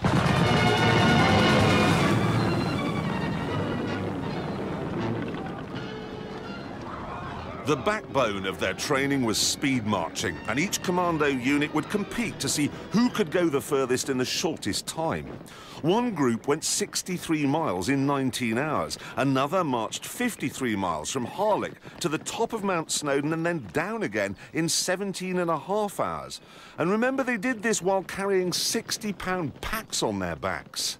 Determination is the most important thing, even on speed marches, where our great aim was to get the chaps to do 15 miles in full kit in just under 3 hours, finish up on the assault course and firing, and then leisurely go up to the top of Ben Nevis. It's all part of mentally equipping them to do anything. Not only was commando training tough, but it was also revolutionary. The regular army would stay fit by doing star jumps in PE kit. The commandos trained in harsh terrain in battle dress. They invented the assault course. In fact, their methods were so advanced, they're still used by elite forces today.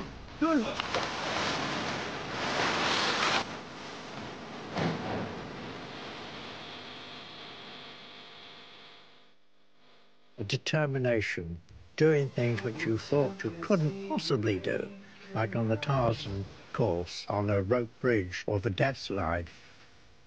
And don't forget, the chaps and commandos weren't supermen. They were ordinary chaps from all walks of life, but they were trained well, trained to get the edge.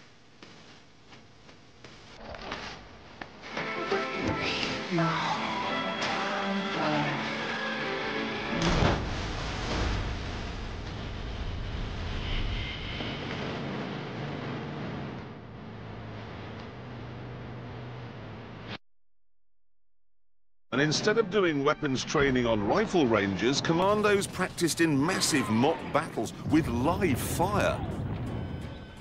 All the weapon training was geared to offensive action. A little example, the Bren gun was normally fired on the ground, but why not use it, firing it from the hip? And this was an innovation. And they weren't just revolutionary with guns either. They also learned unarmed combat, stuff no regular soldier had ever even heard of. How to tackle a bloke with your bare hands. Knock him out, spoil his prospects and pinch his weapon. And his gold watch too, if he's got one. The key element was getting themselves to convince themselves they could do anything. And you can only do that in the military sense if you train people to urge them on and overcome their inner fears and give them supreme confidence.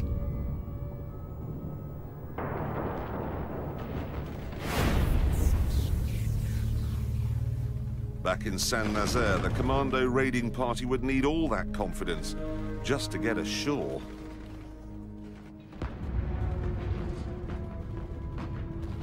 We went up on deck and we went to the bows of the ship. Well, the 12-pounder had been hit.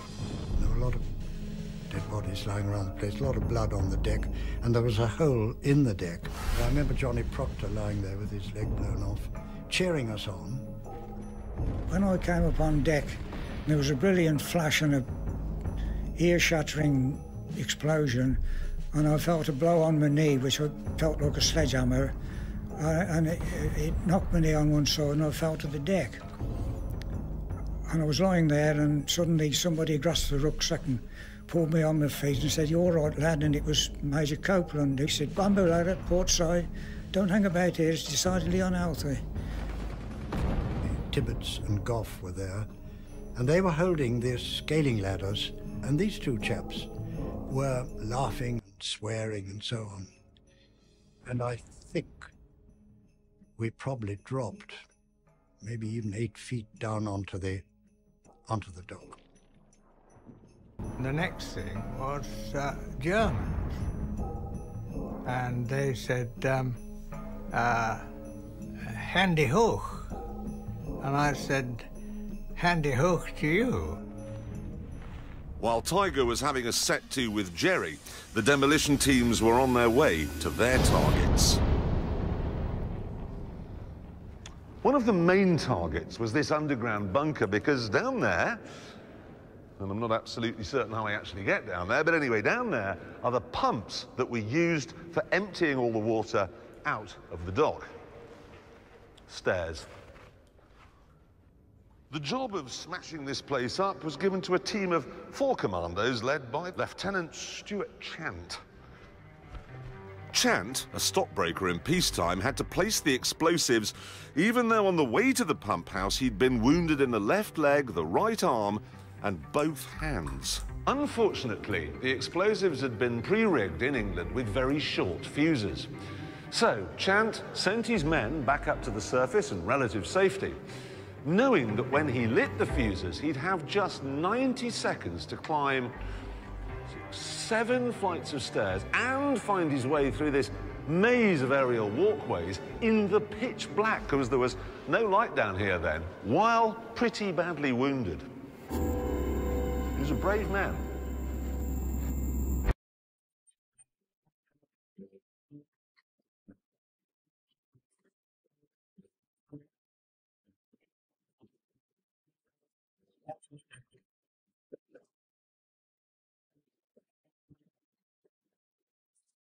Chant made it. And the pumping house was gone. And meanwhile, other teams were having similar successes with the winding houses at both ends of the dock. I went up to my colonel and saluted him and said, "So we've blown up the northern winding house." And he said, "Well done, old boy." So I said, "I'm now ready to go back to England, sir." At 2:30 in the morning, the surviving commandos came here, where they'd arranged to meet the small boats that would take them home. They were pleased as punch with the way things had gone. But the elation was short-lived, because the scene that greeted them out in the estuary was truly horrific. Almost all of the wooden MLs with their exposed fuel tanks had been blown to smithereens. According to witnesses, the whole estuary was on fire. Chaps were drowning, there were pools of burning fuel on the water. You had to kick with your feet like mad to try and steer the raft away from the flames, and it was an absolute inferno. There was a sort of sea of black. You could see sort of sinking boats and hear shots coming from the river and so on. And then very quickly, the colonel said, it was obvious that there was no transport home. So he said, "Right, we'll fight our way out of the town and we'll split up into small groups and make our way severally across the Spanish border."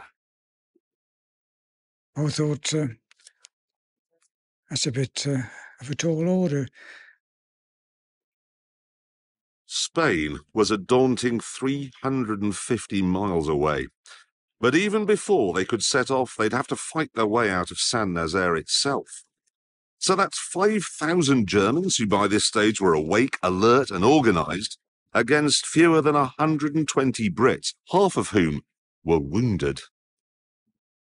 If you're a street fighter, you must secure any crossing. Tiger Watson came round this corner, found himself face to face with a German sniper. Ran forward, saw him lean forward, pressed the trigger of my Thompson submachine gun, and typically Watson, the magazine was empty. Click, click.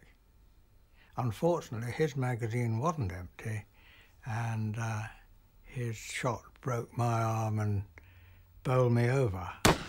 A party of Germans ran up to him, and one of them actually used the cliched expression, "For you, the war is over." And I thought, well, I shall have to, escape eventually, but don't feel quite up to it at the moment. I knew, I was almost certain I'd be killed because there was a watch point, a tower, and I had to go past it. The Germans must have seen me, and I knew they'd fire, and they did, but they hit me in the back and the arm and the leg. Chant, the stockbroker who'd blown up the pumping house, made it to this point when a machine gun bullet fired from the top of the U-boat pens over there took his knee joint out. He was no longer able to walk, so he was captured as well. The commandos realised that they were trapped on an island and that the only way off it and into the town was across this bridge, which was guarded by what must have seemed like half the German army. By the time they got here, there were only 80 of them left, but plainly, they still had some fighting spirit left because they just formed themselves into a sort of great big mass and charged. Captain Roy had now led the assault across the bridge. Streams of bullets hitting those girders, ricocheting off the roadway. Machine guns, pom-poms, rifles. It was like a damn good November the 5th, only more so. Bit by bit, the commando numbers were whittled down until the remaining men, low on ammo, went to ground in the town. Corin Purdon ended up in a cellar. We suddenly heard all this shouting outside, and then the door burst open, and there were Germans standing there with their coal scuttle helmets and their weapons, looking terribly tense.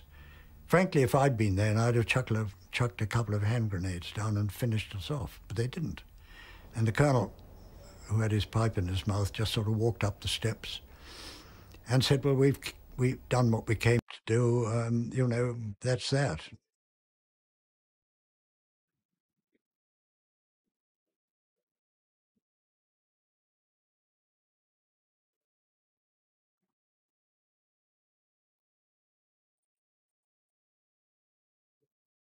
As dawn broke, the battle was pretty much over.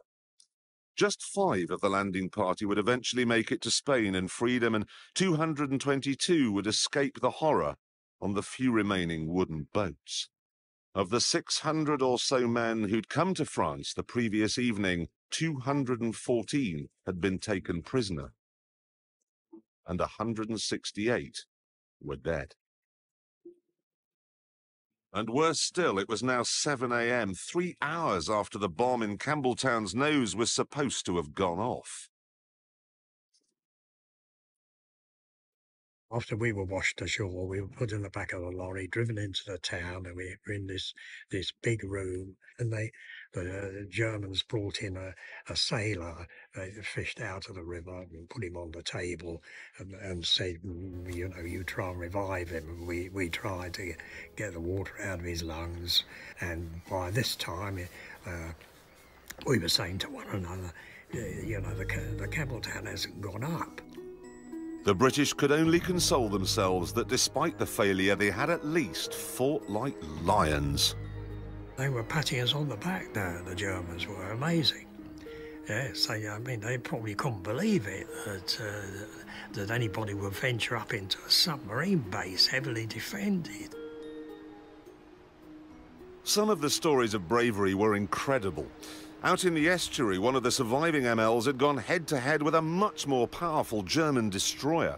The British gunner, a commando called Sergeant Tom Durrant, was asked to surrender on a number of occasions, but even though he'd been shot 16 times, he kept on firing, until he was overcome by the loss of blood and passed out. But the story doesn't end there, because the captain of the German destroyer was so impressed by Durrant's bravery that when he landed, he took the trouble to find the most senior British officer and said, look, I don't know who was on that gun on that little ship, but whoever it was should get your Victoria Cross. And he got it.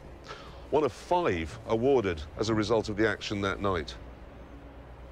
So the commandos had fought well, but all they had to show for it was a destroyed pumping house and 2 damaged winding stations. Even at 10 a.m, the Campbelltown still hadn't exploded. And by this stage, the ship was crawling with German souvenir hunters. There was a real possibility the bomb might be discovered and defused. At one point in the morning, Mickey Byrne was marched along here, right past where the Campbelltown was embedded in the gates, and that called for a remarkable piece of acting. He couldn't look pleased that it was crawling with Germans, he couldn't look quizzical, wondering why the bomb hadn't gone off, and nor could he look afraid that it might go off at that precise moment, blowing him to pieces. Among the prisoners was the Campbelltown's captain, Sam Beattie, who was being held in a nearby hut. I was interrogated by a German who spoke very good English. He discovered that I'd been in Campbelltown, and he was remarking that it was no good ramming a stout cassoon like that with a flimsy ship. At that moment, there was a bang.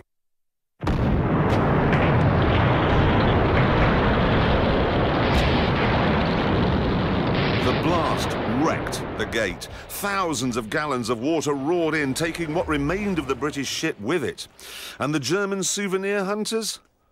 They found bits of them on the roof of the U-boat pens, 400 yards away. A German petty officer rushed into the room where we were lying, saying, "We're going to shoot you all, we're going to kill you all." We just were so sort of exhausted and everything else that we were delighted that the explosion had occurred and just said, "Please don't shout, just get on with it." Hitler was so incensed that he later issued his infamous order that in future all captured commandos would be executed as spies. Small wonder. Damage to the Normandy dock was so comprehensive that it was not repaired until 1947, 2 years after the war was over. As a result, Tirpitz was denied a home base in the Atlantic, and as a result of that, she was forced to spend most of the war in a fjord in Norway. She was finally destroyed by RAF bombers in 1944, and incredibly, this mighty battleship, the pride of the German Navy, went to the bottom, having never sunk so much as a fishing boat. In the smoke of giant explosions, the Tirpitz capsizes and sinks. The price for rendering this great ship impotent had been high. 168 British dead, around 400 Germans and 16 French, shot by mistake by SS troops. Still, the attack did mean that Churchill could say to the British and the world, "We're not done yet." And it helped in France as well. One very important thing is what the French Prime Minister said to us on our first return to St. Nazaire. He said, "You were the first who gave us hope."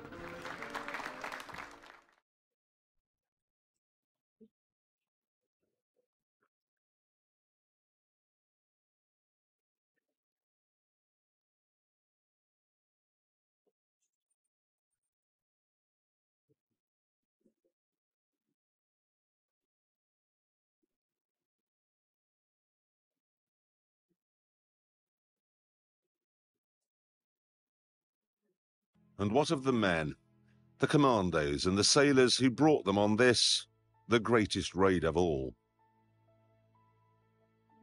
Well, Tommy Durrant, the sergeant who took on a German destroyer, was captured and died of his wounds shortly afterwards.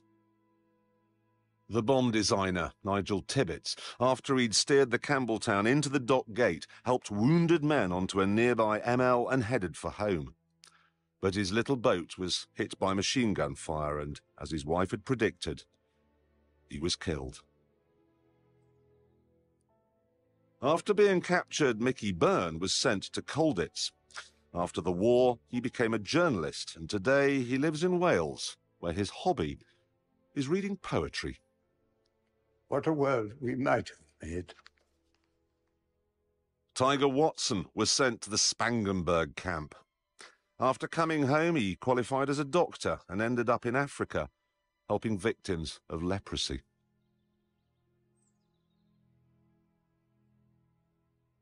I can't imagine all my senses being so alert. You know, every sense of hearing and looking and your heart pumping. Well, certainly will be the most exciting thing of my life.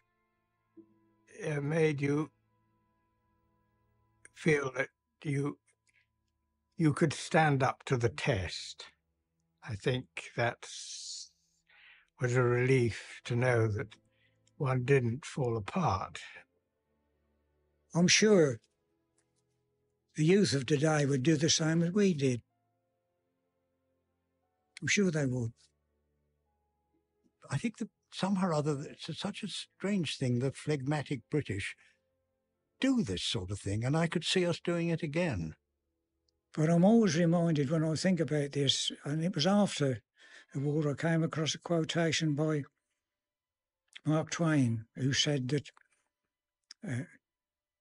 courage is recognising fear, courage is conquering fear, and it's absolutely true, couldn't be truer. Yes, you were afraid, but you couldn't afford to be a coward. Today, the great moments of military history are marked with imposing monuments, and their anniversary is honoured with much pomp and ceremony. But to find a memorial to the greatest raid of all, you have to go to a car park in Falmouth, in Cornwall. It's just a rock propped up against some railings, and it seems rather small.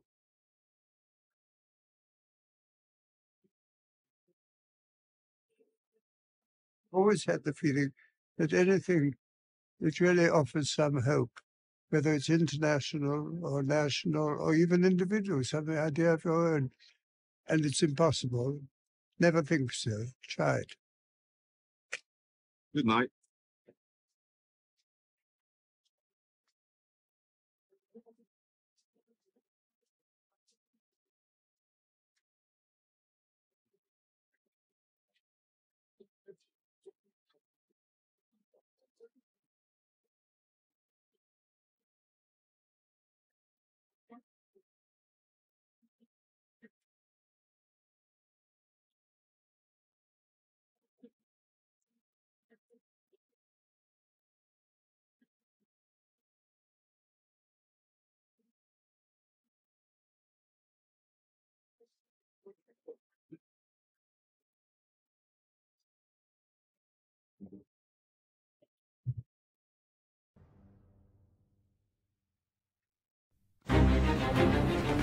This graphic sequence represents a landmark piece of television. Never before has the subject of a World War II documentary been rendered so vividly, placing viewers at the heart of the greatest raid of all.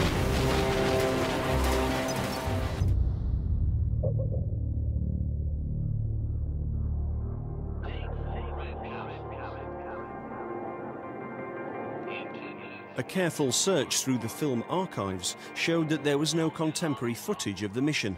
So how did Jeremy Clarkson and his producers illustrate the enormous HMS Campbelltown smashing into the epic dock here at Saint-Nazaire?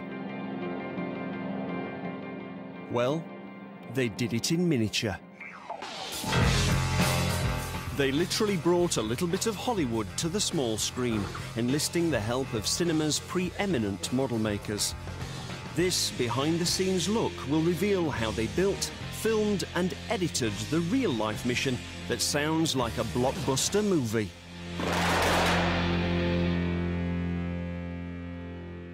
Jeremy found the story of the Saint-Nazaire raid. He literally did come across it in a book. He rang me really excitedly. And he said, no one's ever heard of it. And I was like, well, probably a few have. But he was right in terms of there was a damn good story there, ripe for the telling. Amazingly, it is a true, genuine Mission Impossible.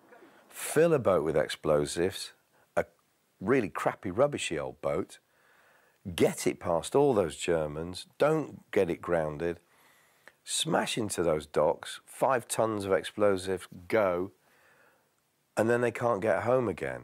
I mean, it's a screenplay writer's template for a war movie. It's the Dirty Dozen. But just filming at present-day Saint-Nazaire wasn't going to be enough to do the story justice. It was crucial that the explosive climax of the raid was somehow brought to life. The classic one that directors always say is, what we'll do is come up with something special and we'll let the public use their own imagination and fill in the blanks themselves. What that means is we've run out of money and we're going to fade to black. And I don't think we can do that anymore. So they went to Cinesight, a visual effects company used to working with Tim Burton and Jerry Bruckheimer on films ranging from Harry Potter to Charlie and the Chocolate Factory, and V for Vendetta, where their Houses of Parliament model was indistinguishable from the real thing.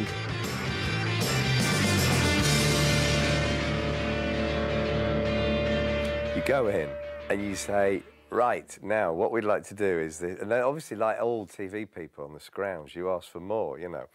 We'd like to show the ship like this, and then we'd like to see it going up there, and then maybe half an hour of that, and then we'd like an explosion, and maybe some satellites, and Paris could be in the background maybe, and then maybe 4,000. And they're like, yeah, right, and we've got £9. The decision to do it wasn't based on, wasn't a financial decision, or you know, it was just really the subject matter seemed to strike a chord with everybody. I think it's just so interesting that we keep these things in the public's mind of these, you know, such brave guys, you know, much younger than me, who went off and did these acts and didn't even know if they were going to come back. And, you know, I just think it's a good timely reminder that we do these things, and, you know, it's for a visual effect company equally, it's exciting stuff to do. I mean, it really is. I mean, it's not, you know, your Harry Potters are lovely and, you know, we really enjoy doing those, but you know, this is a bit action-manish. The project was underway, and while Jeremy was dispatched to France, construction of the miniatures and landscapes hurriedly began. They had just 12 weeks to complete not one, but 2 sets of models. For close-up shots, a large ship would be needed. For wider shots, a smaller scale would be necessary. We got hold of a model from the States, about $300 worth of model, which unfortunately wasn't particularly impressive. In fact, the model arrived 2 weeks late, and it was immediately obvious the detail was nowhere near convincing enough. What they thought was a useful shortcut wasn't even symmetrical. Valuable days had been wasted, and now everything would have to be built from scratch.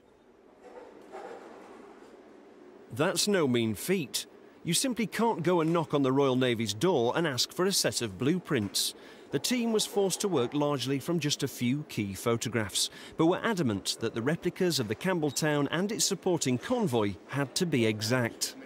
This is a documentary, so if we don't get the thing accurate, then really we haven't done our jobs. We've got photos of most of the boat, but there's bits we're missing, and we have to sort of make assumptions, but really we'll go to town and get it as close to the original as possible. Judging measurements for the models was a painstaking task, and often they'd have to estimate heights and widths by using people in the photographs as a yardstick.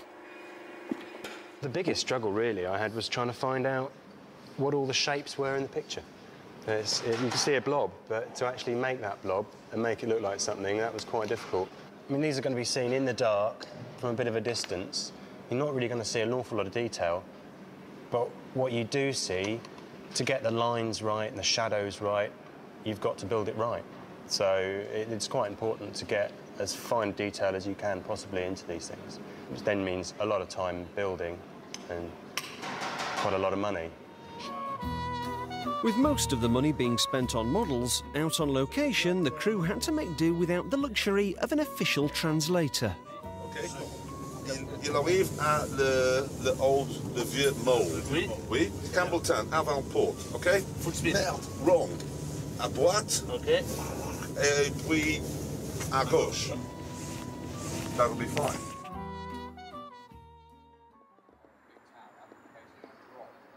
With 3 weeks left to go, do the model makers think that everything's going according to plan? Yeah, I do, ish. Yeah. We're on schedule enough to not lose sleep about it. That's what I'm sticking to anyway. The huge amount of background buildings were beginning to take shape. We're casting up all the chimneys and some dormer windows and ridges and things like that as we go along. So to do that, it doesn't actually take that long, but there are just so many of them to do, you know. While major landmarks like the pump house had been beautifully crafted in both scales and were looking remarkably like the real thing. But for ultimate realism, it's not sufficient to just have a set of perfectly measured replicas. The materials used also play a crucial part. For example, the best material to use for the hull is pewter. The thing with the pewter is you don't get a totally smooth finish. And in this particular case, we don't want a smooth finish. This is an old vessel. She's had a long life, 30-odd years, which is quite a way for a destroyer. So you don't want a pristine factory finish on a ship like this. She was chosen because she was, you know, near the end of her life, expendable, and want that to reflect in the decking and the side panels and everything. But it's not just for aesthetic reasons that pewter works so well. I used ideally for this kind of job because it's very soft, not too heavy, and behaves very much like scaled-down steel wood. And it doesn't corrode, which in this particular case is rather useful. And also it will be, when we blow this thing up, you will get the sort of bending and shard creating effects that you get with real metal, you know, this sort of thing. Creating the millions of rivets on the hull looks like a time-consuming task, but there's a rather neat trick of the trade that sped the whole process up. Basically, the pewter's put down on a soft surface, and you have a roller like this, which has different sort of teeth on, it's a cog, and basically you just press and run.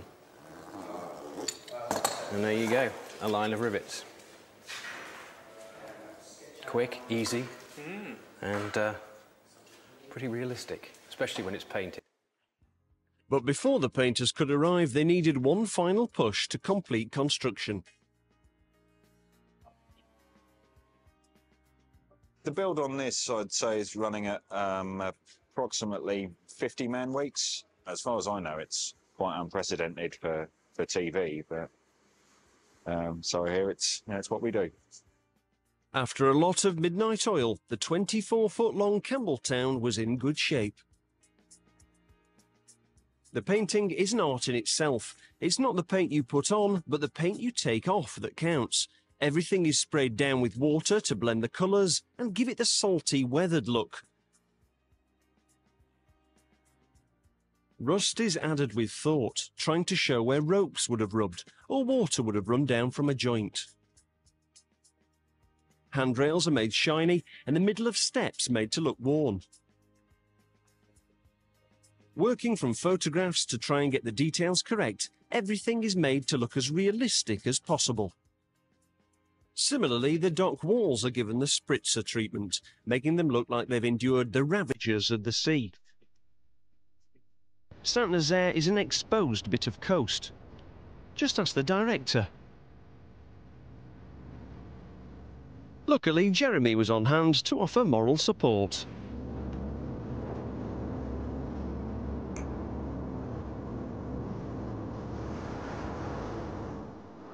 With the model unit ever more committed to the project, everyone started staying late to crank up the level of detail. Brass was milled with millimetric precision to create lifelike railings. String can be made to look like rope on some occasions. It just doesn't sag realistically enough, so a special form of bungee is used instead. I'm convinced we got more than we paid for with that. There are men doing a bit more after work. There are men saying, let's make that thing look good, you know, which is right and proper, because those guys went off in 42, they weren't going to come back. It was a suicide mission. I'd rather be doing what we're doing than what they went through on their one, to be honest with you, but yeah, it's, yeah, kind of fitting.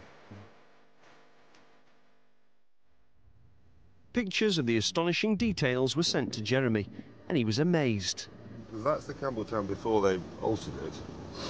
And the Campbelltown, when they was disguised as a German ship, they removed one funnel and tilted the other two back so it looked German. It's a lot more detailed than I thought it was going to be. Oh, beautiful. But we are going to have to get small children to run around on the deck to give it the scale in German uniforms. And so, after 6 frenzied weeks in the workshop, the crew moved to the shooting stage at Bray Studios. While the lights and film cameras were rigged, last-minute finishing touches were added to the models.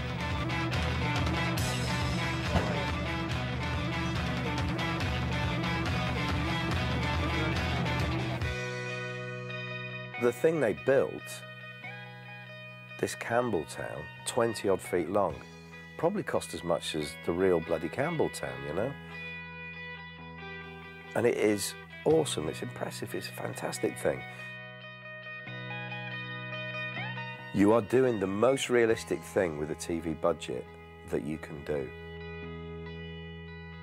Against all the odds, they'd made a masterpiece.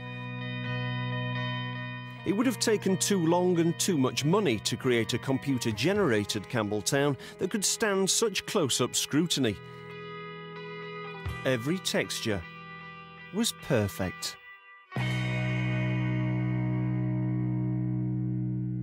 I'm very, very pleased with it. And when you consider how short a build time the chaps have had, they've done all of this in 6 weeks with a very small crew. You know, not just this, but the environment that's in scale with it. Everybody's worked very hard on this. Original discussions revealed 25 shots would be needed. The rough sketches of the first storyboard had now been turned into graphical representations, so the whole crew could visualise what the model had to do. A larger model could have actually been put to sea for ultra-realistic filming, but the 13th scale Campbelltown had to be filmed inside a bespoke 60-foot water tank. We've just added some emulsion stainers into it, just to give it that you know, sort of estuary dock feel, sort of dirty, muddy water, rather than a sort of bluey Mediterranean feel to it. The reason models look rubbish in like Thunderbirds and stuff like that is the scale. There's a certain size of length of water where a wave, you know, if the boat's that big, the waves around it will look like the ones in your bath, and you can just tell the surface tension on the water is evident. So, what was that other one? Voice of the Bottom of the Sea, or any of those other ones. I mean, they're fantastic in their day, but you know it's like a little thing going boom, and everyone's like 6 feet around it and everything. Luckily, there were a variety of high-tech methods on hand to try and create the right-sized waves. Can I have that dustbin? Short, fast ones, so keep the waves nice and small. I'm a wave maker now, so there's my wave stick, ready to go. Scale waves, yeah, keep them nice and small. Maybe not too many bubbles, but we're so far back over the bubbles would have popped by the time they get down there. So, yeah. Tracks were laid on the floor so a camera and the model could be pushed on a consistent line. And some finishing touches were made to the landscapes. It is genuine seaweed, hand-picked yesterday. With the set built, the elaborate task of lighting could begin. Practically the most important part of the whole operation. If you light a model badly, you can almost kill it. So there's certain things that we try and do to help the model, and there's a tendency with model photography to want to sort of three-quarter light, backlight or side light. If you just come too forward, it can start to flatten things out too much. At the end of the day, you're chasing reality. You want something to look real. Just as important as lighting the Campbelltown is lighting the green screen background. This needs to be consistent in colour, so that later on during the editing process, a computer can change anything that's green into a proper sky. What helps the shot look even more realistic is the addition of some well-wafted smoke. It's sort of common practice, really, to put some smoke in just to help sort of depth cue it, give some atmosphere. You know, it's the equivalent of if you were outside on a mountain range, the distant mountains would be hazy, and you'd get that sort of natural haze effect. Just before filming began, the ship was inspected with a fine-tooth comb, and Jose decided to swap a rope. It's not heavyweight enough. It would be for a ship of this size, you'd have a much heavier gauge of rope to be Iraqi about it. To begin with, filming progressed relatively quickly. The first real test came with shot number 22, where the Campbelltown drives straight into the dock gates. It was an audacious manoeuvre, emotively described by Jeremy. That's the best piece of camera I've ever done. I'm delighted it was on one of my shoots. I've never done one as good as that. You know, with an absolute wind, rain, the actual lighthouse, what actually happened, knowing what I'm talking about, not trying to remember my lines. Brilliant. The model unit had a lot to live up to.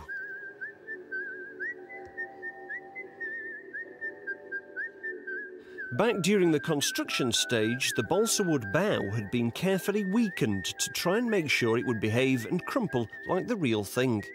Nobody was really certain if it would work, and of course, because of time and money, they needed to get it right first time. So how hard should they push the boat?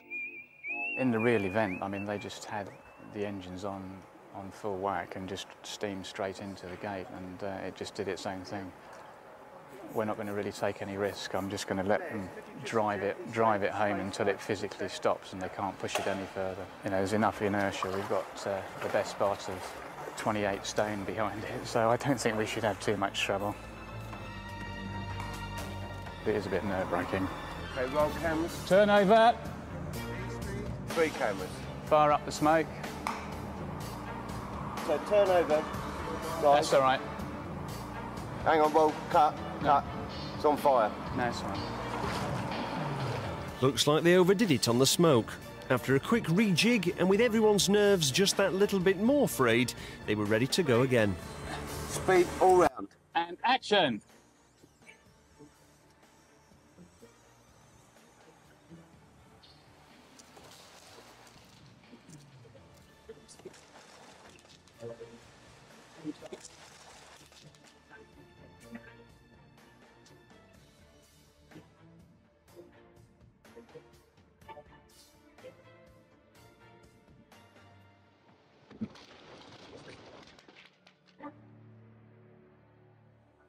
And cut it. Cut them there, boys. Stop that better for this camera. It's perfect. Good. Yeah, bang on, isn't it? Yeah. Yeah, that's what we wanted. Perfect.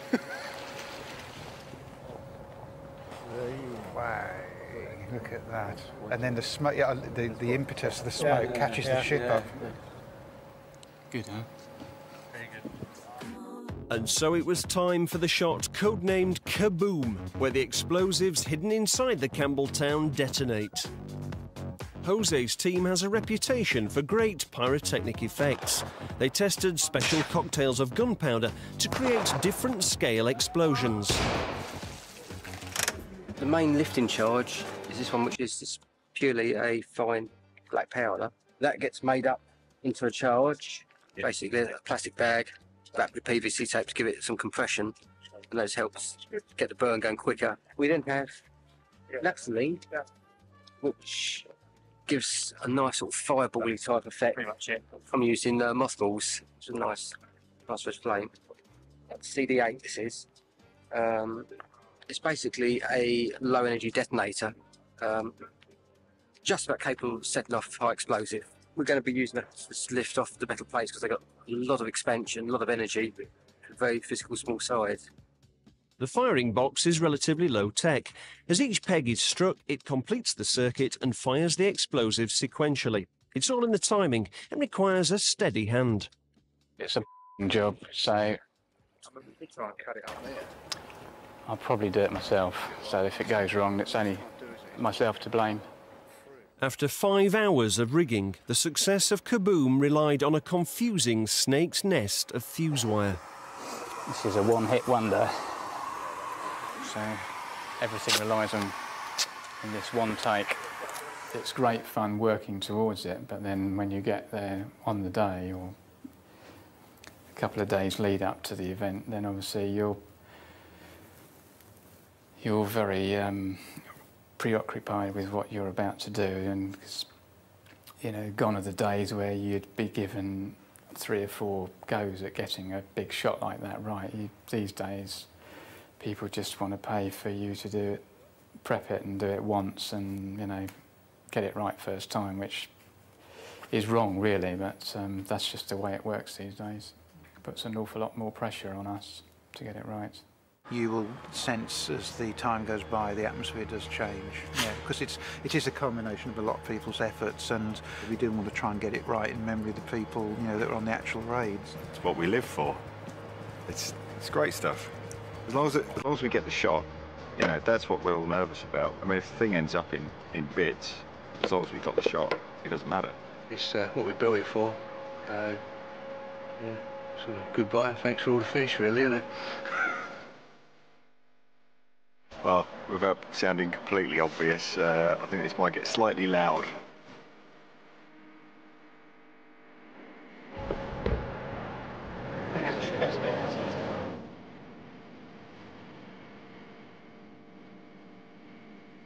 That should be big. This would be good.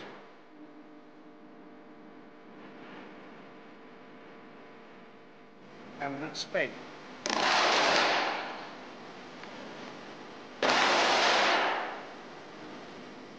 It was all over in a flash, and nobody would really know if the shot had worked until they examined the footage in slow motion.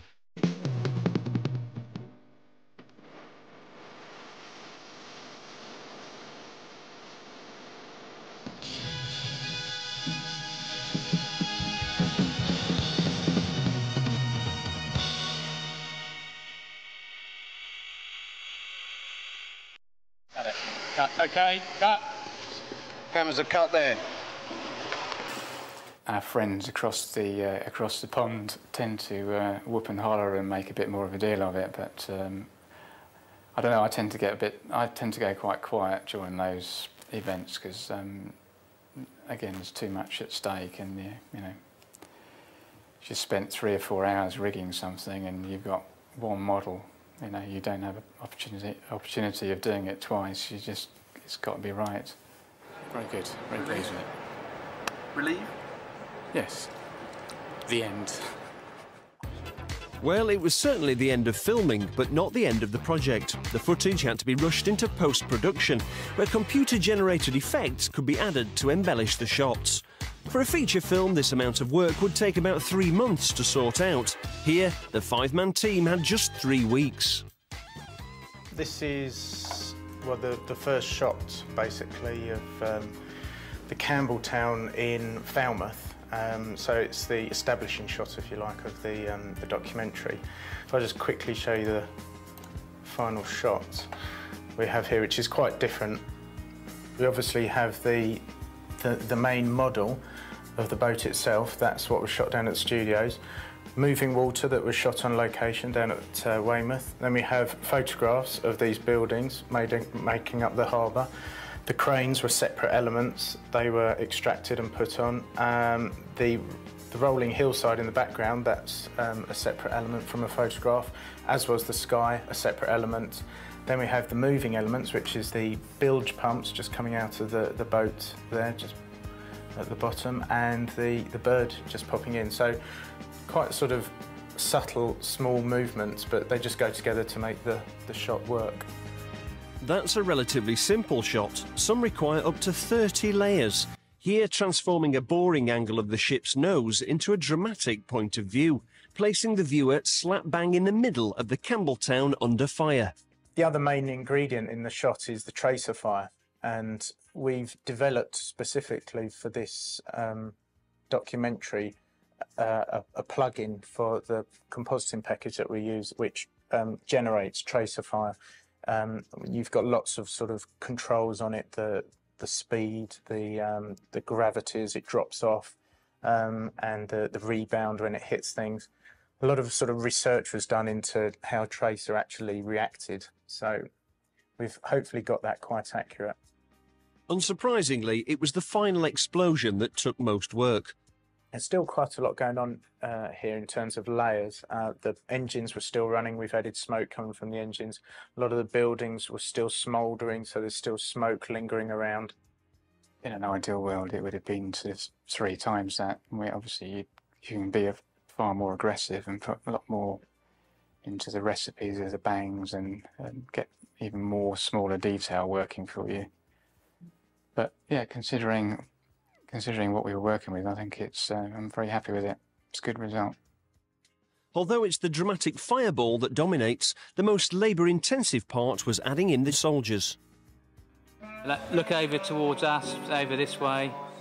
These highly trained actors are then digitally manipulated and can be placed anywhere in the scene. That's good.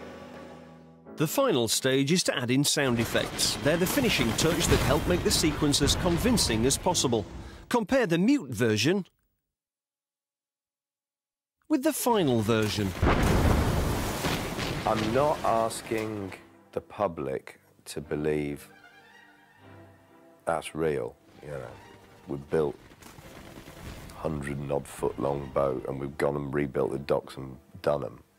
Or we've built a time machine and gone back with a camera and filmed the moment. The public are too TV savvy.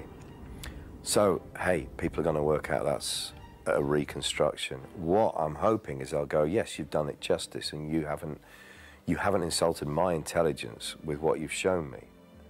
And I think we've definitely done that.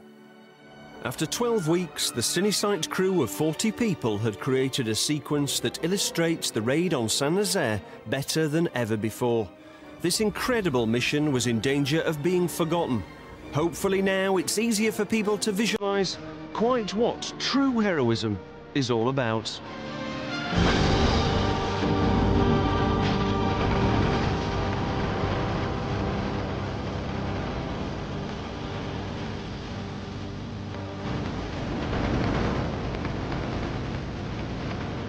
Next. Then what are we going to do next? Well, there were 10 million troops in the Red War.